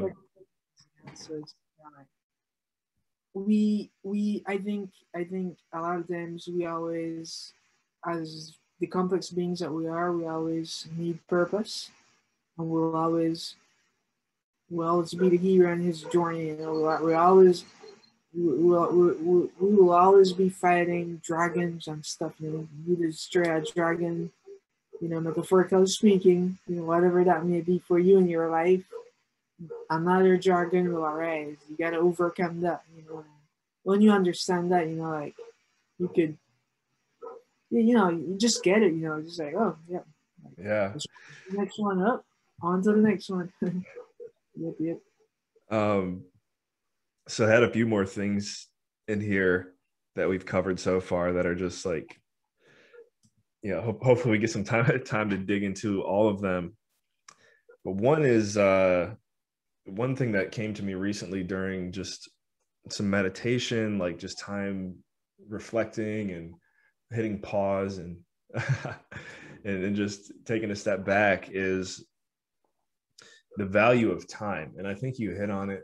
And it's something that I know, especially when we enter into seasons of life where we're experiencing loss, time becomes very relevant.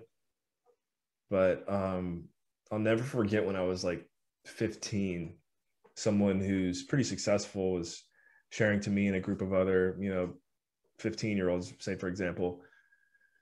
I can't even remember how the question went, but basically everyone was talking about like, what do they value the most, or what do you feel like you not have enough of? And the older person was like, time. I remember that was the first time in my life I had ever heard someone give an answer like that. And recently, just during a moment of reflection, I'm like, man, I mean, maybe this is what happens, right? I just turned 30. So maybe this is just how it goes. But honestly, I feel blessed even at age 30 to realize this is like, man, every single second counts. Every second counts. And it's a reminder that we have to, honestly, like taking a bath or a shower, like you have to remind yourself that each day, because sometimes it can slip. It's inspiring. Like it makes me want, when I think of that, it's like, all right, cool. I know like what I'm like, this is what I'm investing in right now, is this conversation with you. Cause like I know we have good things to say. And then when I get caught up, like scrolling through the internet or watching, I am enjoying a show that I'm watching on Netflix right now, which is incredibly rare for me. This is the first time probably in like years since I first discovered Trailer Park Boys, which I know is kind of a crappy show in some regards, but it makes me laugh. Trailer Park Boys, Breaking Bad, and now I'm watching Better Call Saul, which, what do you know, is made by the same guy that did Breaking Bad.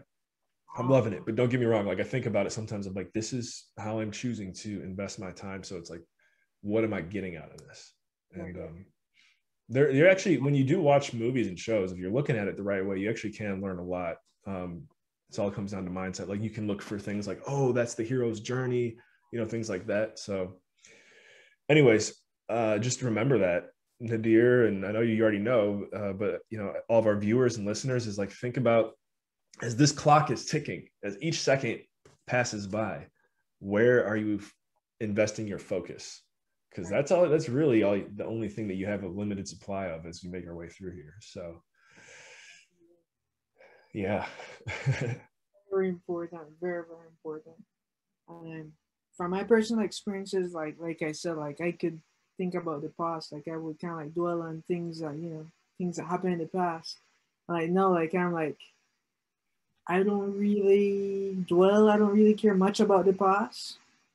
Like I also focus on this time right now, and even like if I've, for example, if I've done some silly things in the past, if I've done some mischievous things to my friends or family, and I recognize that now, I want to work on that right now, And the same thing with business.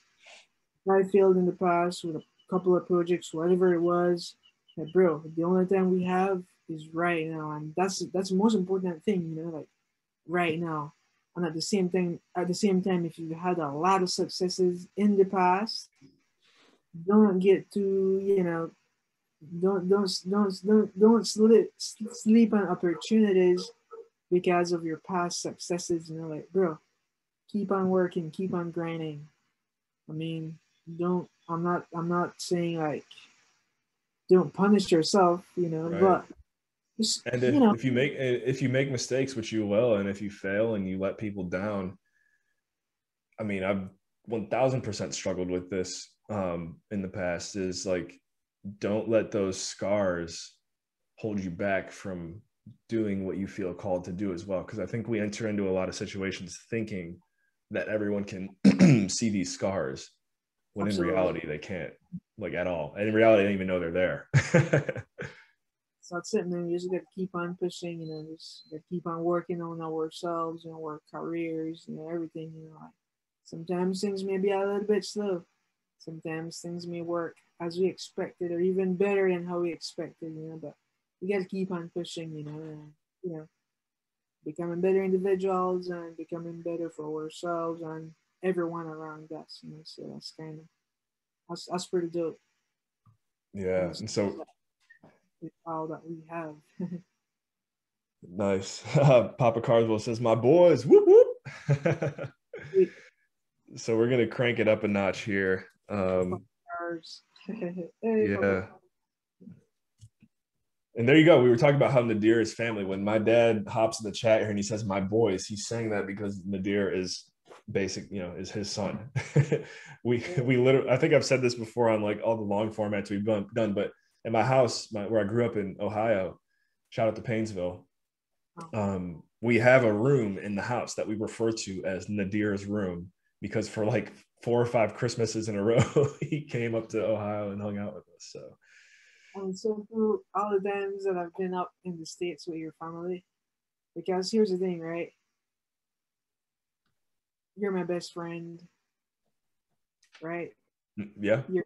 They don't really have much obligations, anything to me, I'm not a little kid, but all the times I've been up to the States with your family, like, they've always taken care of me, like, bro, your family has always gone up and way beyond, like, bro, that's insane, and I'm I greatly appreciate that. I'm so appreciative of that, and all the love that your family have showed me, and I don't require anything, but they've gone out of their ways all the time just to like make sure I'm good, not good, but good.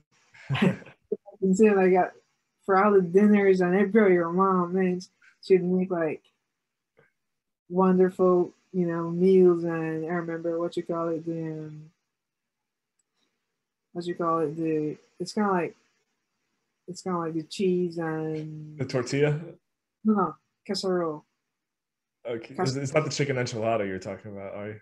Actually, she did that once. I mean, bro, she has made a lot of delicious meals. And I remember when I was in the States and she had all these meals, and I remember like a few times you guys would go out to eat. Bro, for me, it's like, bro, what are they doing, bro? Like, come on. There's all this amazing food here. These apple pies. I was like, I don't know, man. I'll stick with this because I trust, of course. I appreciate that more, Well, that's what I'm saying. I appreciate if somebody cooks food, family food. That's just kind of my thing, I'm not saying that you guys don't, but Yeah. No, you're right. I mean, there's countless times in my life where, moms cook food for many reasons. 1, it's probably fun. 2, they like to feed their family. 3, they like to eat it too. And I think the most important one there is they like to feed their family. Yeah. And there's countless times where we would be ducking and dodging and like going because we want Taco Bell. I mean, I can't help it. Like we want to get some Taco Bell, we want to get some Burger King, especially those teenage years, and just throw it down. So there's definitely times we got like a chalupa and a Crunchwrap Supreme or whatever, and just make sure you throw the bag out before you get into the house, and then it's time to eat. And it's like, oh, why aren't you guys eating that much? Not that hungry. But no, yeah, you can bet your life that anytime any family member comes back to Painesville, that my mom will have some type of meal ready for that person.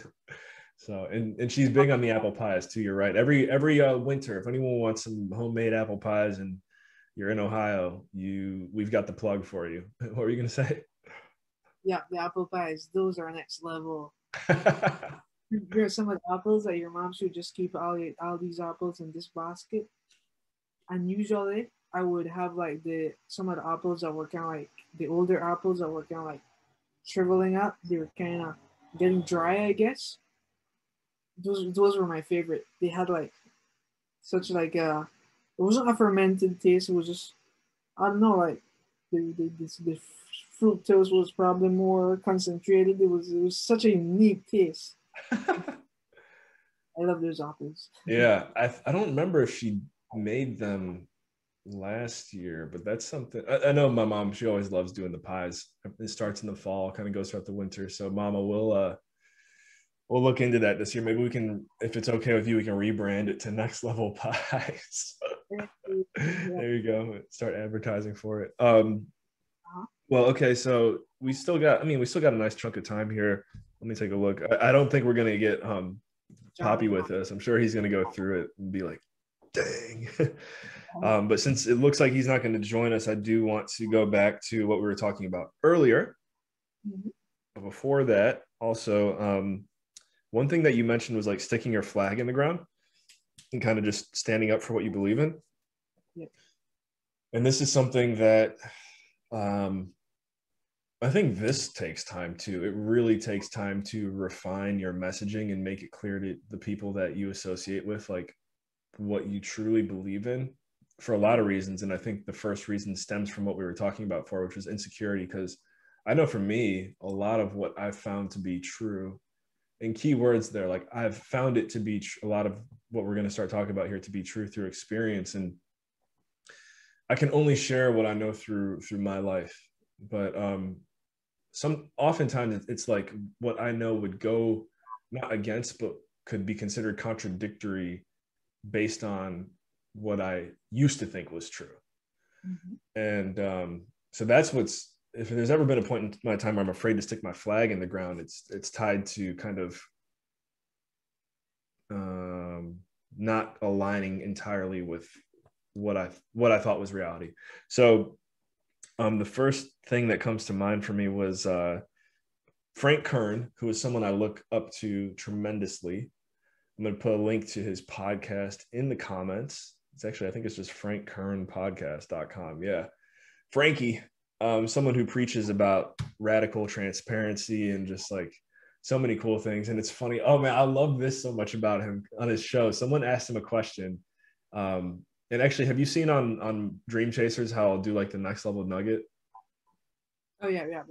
So basically, like it's like anywhere from like a 1 to 5 minute clip, and then there will be like this, which is like the full interview. So a lot of his show is like just nuggets from like webinars and things that he's done. And someone asked him a question like, what would you do differently if you were 20 years old again or something like that? And I think he's in his 40s or early 50s. And one of the first things he says is like, honestly, I would tell my younger self to party a lot more because I really miss it. Like I really, really, really miss partying. And he's like, once you get to my age, you just don't bounce back like you used to.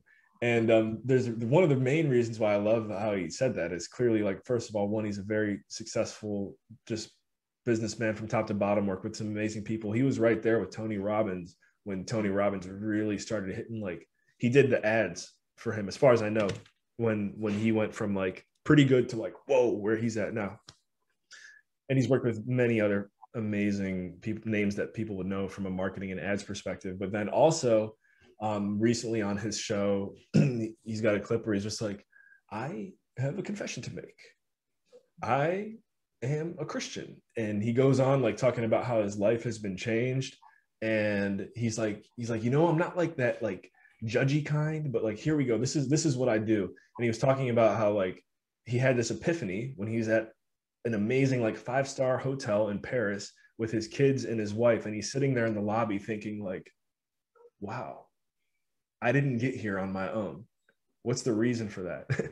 And so he talks about it in his show a lot. He's like really into like Orthodox, like Christian, and like he's always plugging it. But at the same time, he'll straight up be like, where's my whiskey? I wish I partied more when I was 20. I'm like, dude, this is my guy. This is my guy right here. Because he's just radically transparent.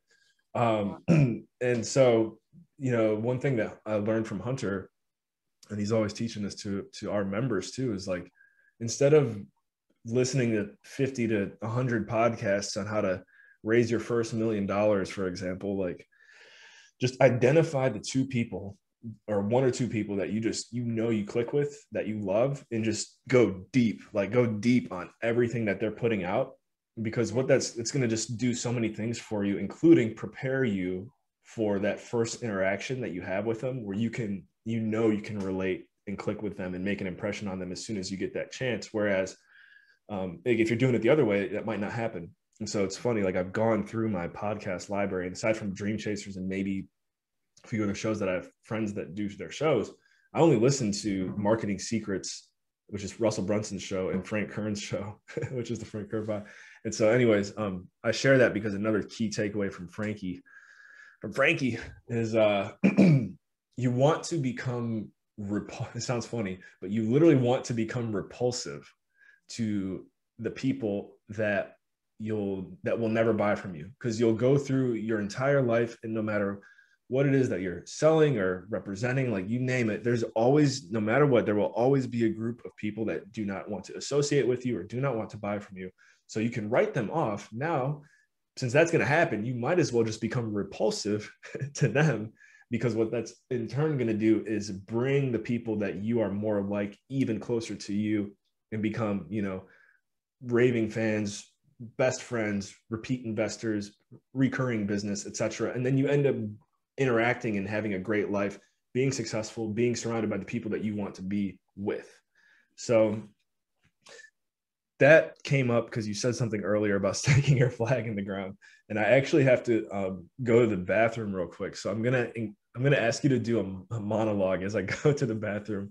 But if you, I don't know, could you just kind of like recap and like give me your thoughts on what I just said? Right. I think definitely, I think you gotta start sticking your flag in the ground a little bit more, because dude, we believe in so many of the same things. And honestly, there's some things that you're about to say that I'm like, oh, should I say this right now? But give us your take on that, sticking your flag in the ground. I mean, first of all, like what you just shared, what Adam just shared, is very interesting, because it makes a lot of sense. Because being radically transparent, you're just radically honest, instead of trying to fit like a card so you could be agreeable with people. Because being agreeable most of the times doesn't really lead to honesty. For example, if I know Adam is into something, if I know Adam is into, for Adam used to play Mario Kart growing up, right? And I know Adam likes to play Mario Kart, but I detest Mario Kart. I don't like Mario Kart. But since I want to be on Adam's good side, I was like, yo, bro, you want to play some Mario Kart? Like, I'll play some Mario Kart with you, like, blah, blah, like, I'm just doing that to gain something from him, just to have that interaction with him. It's not honest. Like, I'm just doing that to be agreeable. So, and I've noticed recently as well, like, since I've kind of like been kind of like more sticking up for the things that I believe in, I'm coming to realize that I'm not being as agreeable as I was before. A lot of people, I'm being repulsive. A lot of people are really clicking with some of the things that I have to say, especially especially knowing that a lot of these things go against the social grain. Like, a lot of people, like, how dare you question society? Like, are you nuts? Like, don't you dare question society? Of course I'll question society, because this is what I believe in, and this is what I have to say. And especially in today's very, very politically correct world, like, it's insane. There's something you just can't say.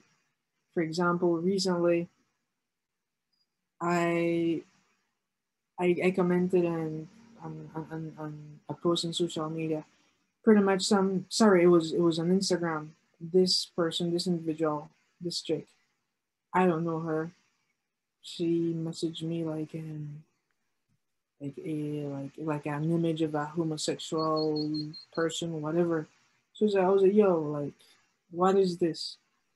Like, are you cool? Like, why send me this? What interest do I have in this? I was like, I was like, just to be clear, I don't have any interactions with that camp, like, with homosexuals.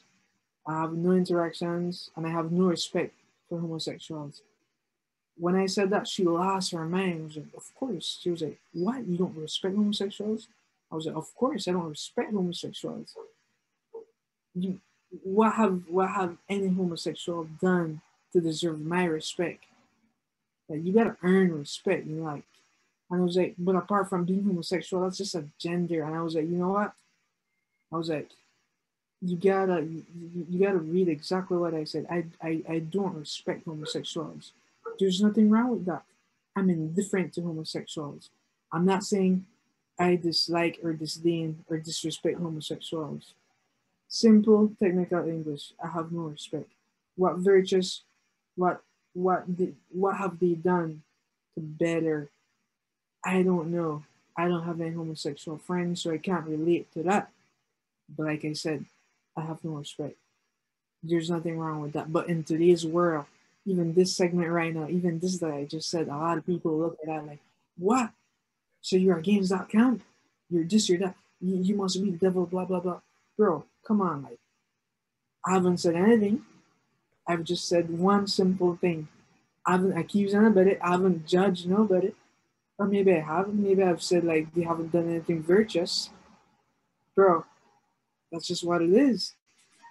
And so what? The world goes on. And apart from that, who am I that a group of people need to command respect from me? Who am I, bro? I'm nobody. Who cares? You know what I'm saying? Like, who cares? It's just one individual in a billion, billions of people. You know, if they want respect, they could be somewhere else and go beg respect somewhere else. But bro, who cares, bro? Like, it's just the way it is, man.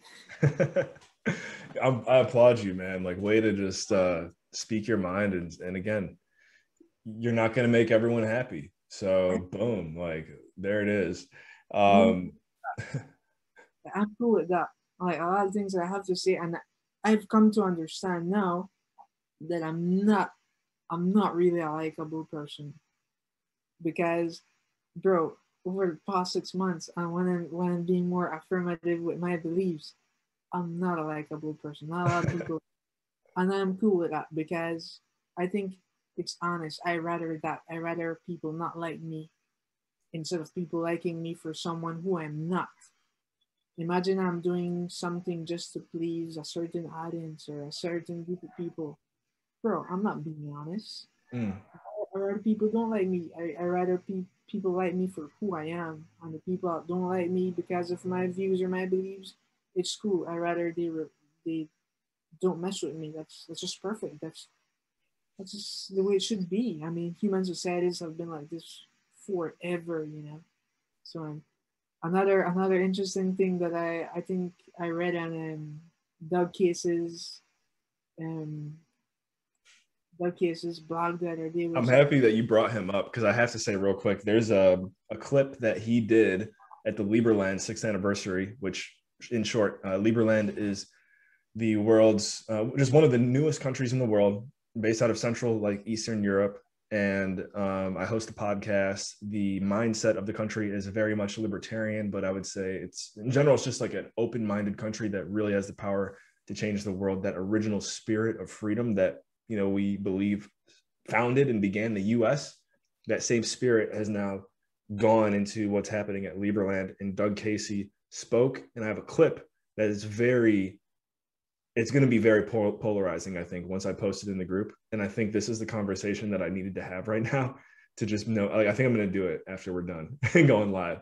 So anyways, I love Doug, and I've gotten to meet him before and interview him. It's fantastic. So you were saying something about his blog, internationalman.com, by the way, guys. Check out Doug Casey. Continue, Nadir. I don't remember what article it was, but I read it a few weeks back, and he said humans are inherently racist, all humans, you know.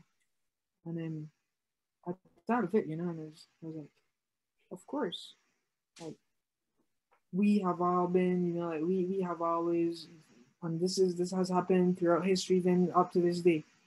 We have always grouped and gathered with people that have similarities, you know, whether it's ethnical, well, throughout history, it has happened mostly with ethnicities, you know, and races and whatnot, you know.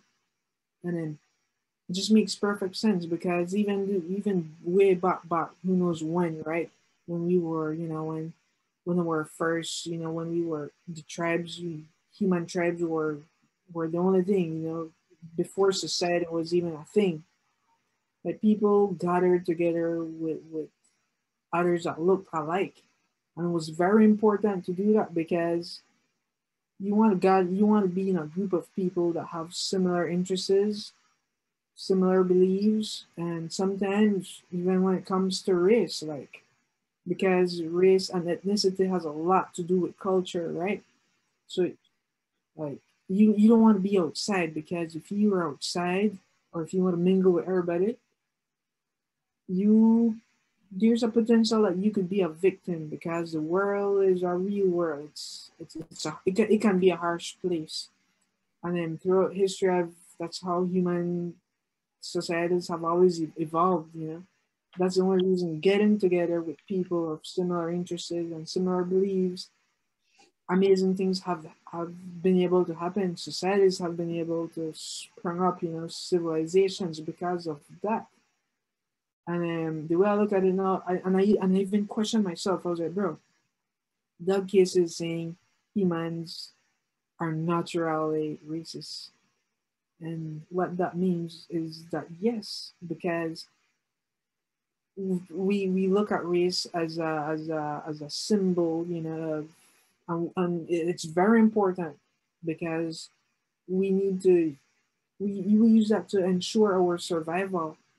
Because if I look different and I go around, well, no, nowadays it's kind of different, but still, back in the days, a couple of thousand years ago, who knows when, right?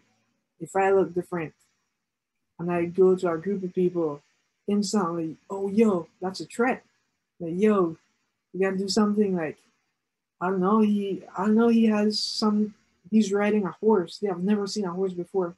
That must be a threat. We gotta get rid of him because they gotta ensure their survival, And that's the same thing that's happening right now because I know how I look. Simple example, I know how I look. I've been treated race. People have been racist to me, I different people of different ethnicities, Racist, even people have even been like I don't know what the word would be, but like judgmental on you based on your age, based on what you look like, because they don't know. By the way, guys, I mean Nadir's like you're close to my age, right? So, but I've seen Nadir get judged for his age based on how he looks, and it's sometimes it's pissed me off. Sometimes it's just like, all right. Someone when we were in the States, someone thought that you were like my son or something, right? Forgot about that, which is just like, man, it's crazy. But you've overcome and always do, and you've always been good at laughing it off. Honestly, like some people would like definitely like that. It's kind of weird, and I've seen it, for example, like I said, I've seen people being racist to me here in Belize, because I look a certain way, blah blah, and I know for a fact I wouldn't go to certain neighborhoods because Belize can be a little polarizing as well. Because people instantly look at me, oh look, here he comes. That's a victim. Get him. So I know, and it's very important for me to know it, rather than me being dishonest and say, nah man, all people in the world are the same. We're all the same. Like I could go anywhere and nobody will do me anything because we're all the same. That's not honest. And I would pay a significant price for thinking that.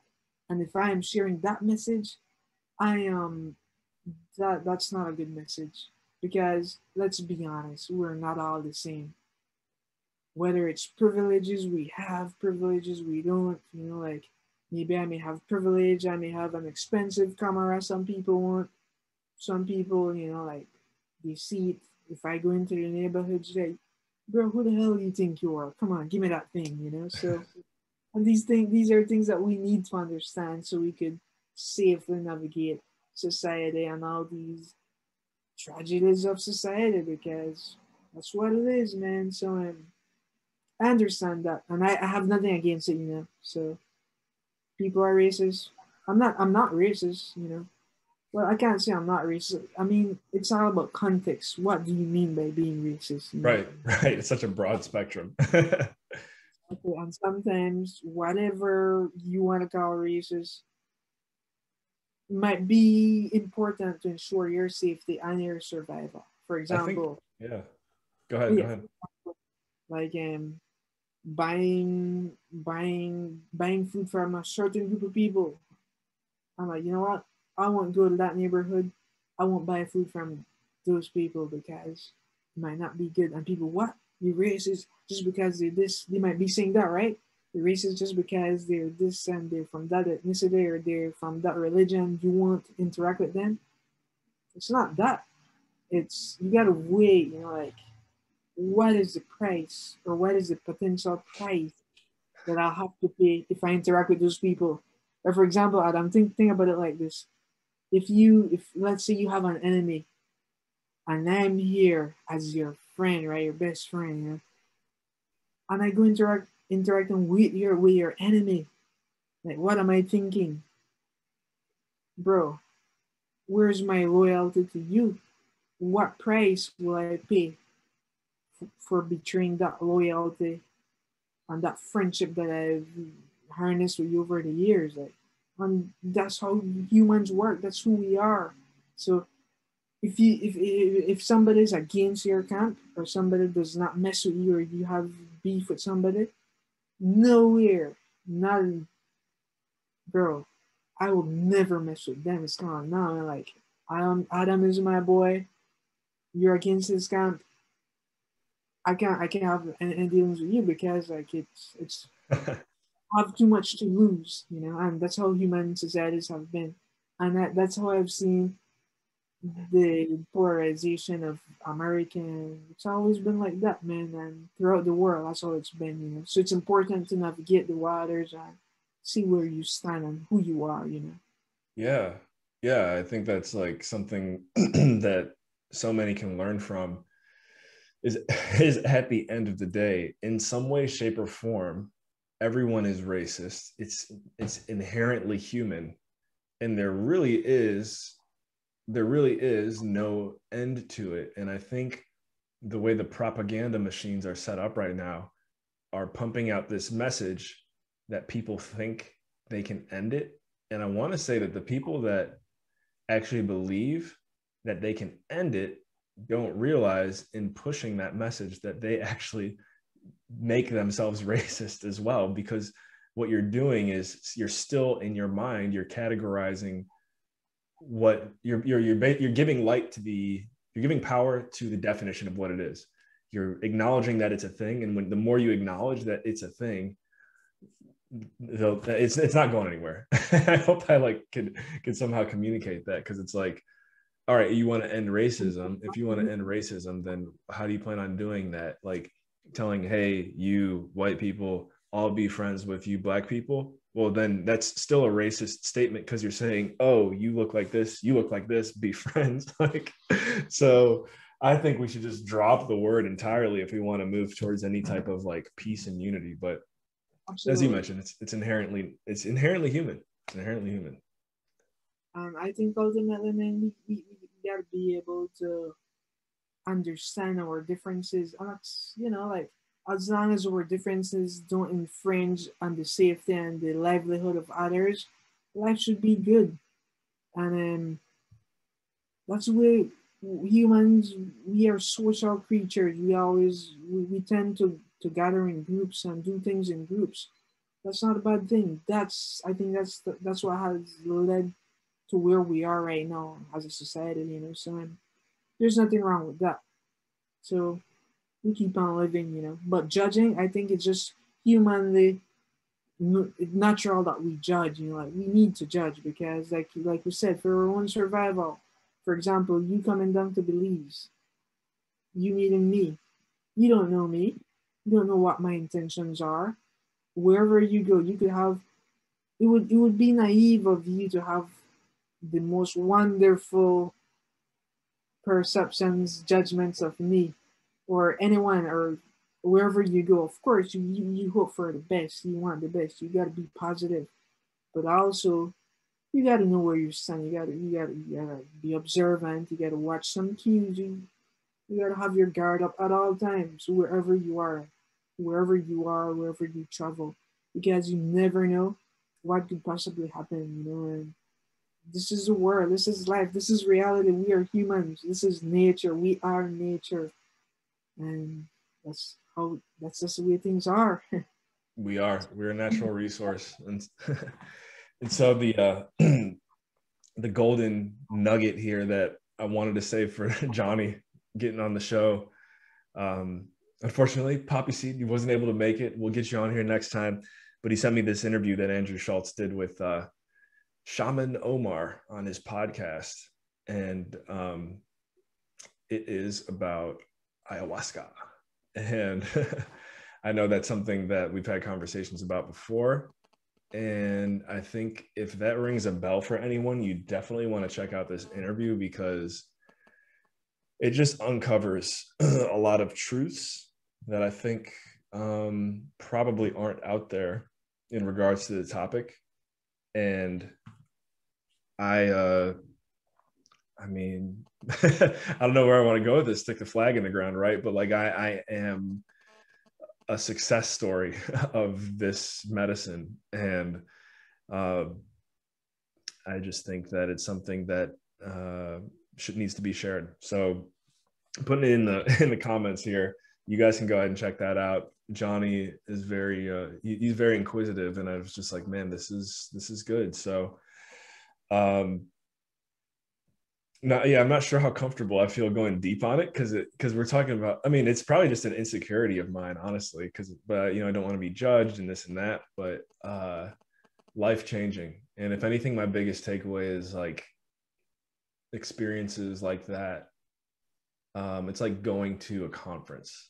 It's like you go to something that just changes your entire perspective or worldview. And for me, it was one of the most validating moments I had, and just just knowing who I am, knowing my true self. I've been put here on this planet to sing, to dance, to be goofy, to make friends, to just, I mean, anyone who knows me, I'm a little bit weird, right? So like that was a complete validation there. As far as, the calling of liberating, I mean, I think we all have that within us too. We all want to make our lives and the lives around us better. But I think from a liberation perspective of awareness and knowing what's out there, and having a better understanding for what the world is, man, that was a grand slam experience, and my life has not been the same since.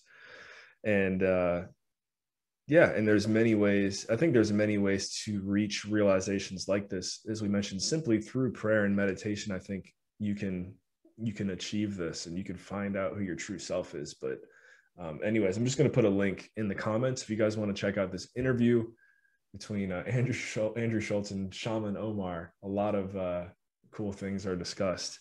And as I mentioned, we got this post I'm going to be putting up here by Doug Casey in a little bit, where I had him on the Lieberland 6th anniversary. Like, I'd say anyone that I listen to, anyone that I associate with, and where I get my information, it's never a full-blown echo chamber. And this would be one. Like, there's going to be things, probably, if you do watch this interview or anything else that I've posted, where I can't say, oh yeah, I believe in 100% of this, but 90 to 95, maybe 85% is good stuff. It'll just change the way you look at things. So there you go.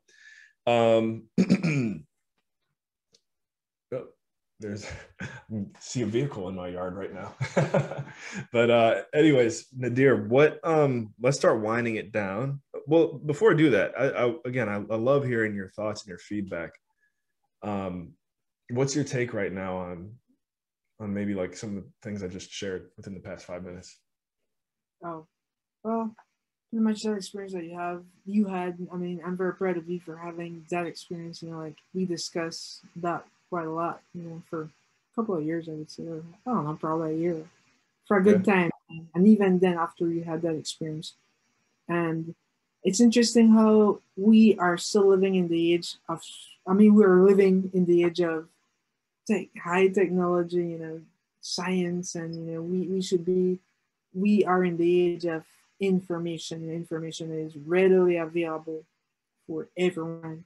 And when it comes to like these substances such as ayahuasca, psilocybin, mushrooms, or LSD, like there's still a narrative, the institutional narrative to institutional and social narrative to look at these substances as malignant, like drugs, like it'll make you go crazy. You're a bad person if you do these drugs. Like they're not. These are just substances that human beings now have been using for millennia, who knows how long.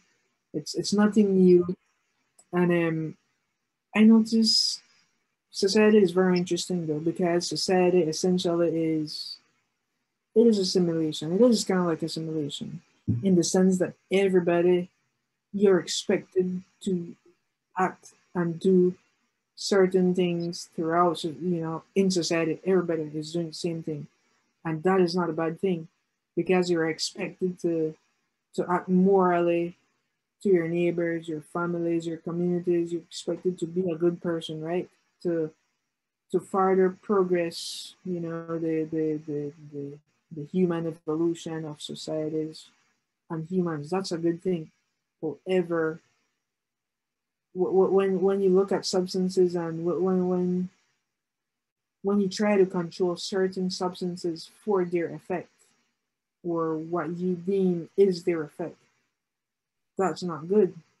And I've seen that happening a lot right now. I mean, throughout history. Well, I can't say throughout history. Over the past probably 70 years. Like these substances have been controlled. And a lot of people have like a negative perception of these substances, which I don't know why. We have all the information in front of us, and everything's all about personal experiences. And I think the experiences that you've had have been very incredible experiences, and life-changing experiences, guaranteed. I mean, mine was life-changing. My takeaway was, to become a better person, and I've been able to appreciate my life more, the world more, like my friends more, my family more. But I think society can blind us from all these things, because we can easily get caught up, man. Like we grew up in society, we do school for a couple of years, then we get careers, we got to feed our families, whatever it is. But we could easily get caught up in that, and that's understandable. And when you take these substances, you're able to choose, see things that you weren't really seeing.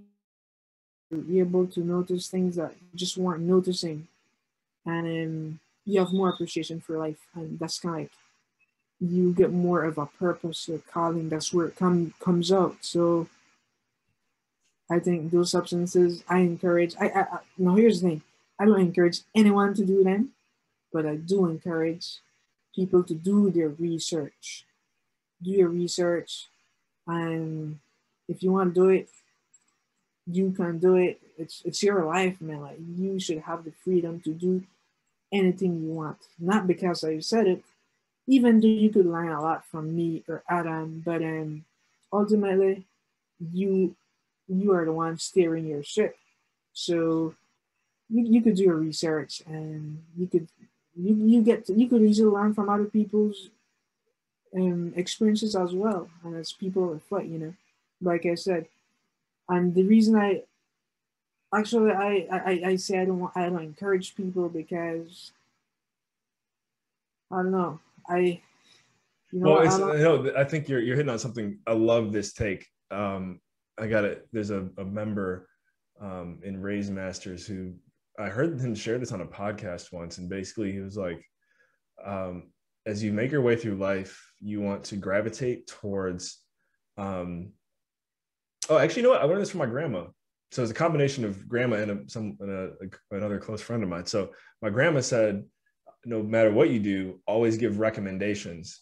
That way, no one can ever come back and say, oh, you told me to do this. You can never give bad advice if you're always giving recommendations. And then on the flip side of things, if you ever want feedback or criticism to make whatever it is that you're working on better, don't ask for feedback, don't ask for criticism, and don't ask for opinions. Always ask someone for their advice, because when you ask someone for their advice, it's a little bit of a subconscious thing, but it makes that individual feel like they're a part of the journey that you are on when you ask for advice. So always ask for advice. And then on the flip side, remember, never actually give advice, give recommendations. Yeah. So is that what you meant? You're giving a recommendation on this, right? Absolutely. That's really cool. I never really thought of it that way, but that makes a lot of sense. Yeah, I guess, this has been a pretty potent episode. So let's go ahead and get a disclaimer in here somewhere. We'll do it now. Guys, for the record, I'm not a doctor, not a tax strategist. I'm not a scientist. I'm not a lawyer, not any of these things. And I know neither is Nadir. So anything you hear on this podcast is all up to you. It's in your hands. It's your responsibility. We are just sharing what we know. Or just more personal experience. There's 100% mortality rate on everything we just said. I love that one. Cool. Well, let's go ahead and wind it down. This was good. We're gonna see where this one goes. A lot of information shared that I think maybe in our past episodes, some of them we actually have touched on it, but it just feels like it's on a grander scale now. So that's how I feel.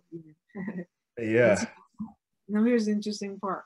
Like a few times I haven't been able to make the meetings, and John has been able to make it, right? And this time I've been able to make it, and John wasn't able to make it. So it's just interesting to see. That is funny. You're right. There's been at least once, maybe twice, where Johnny and I wanted to go live and Nadir wasn't able to make it, and now it's going the other way. Shout out to Poppy Seed.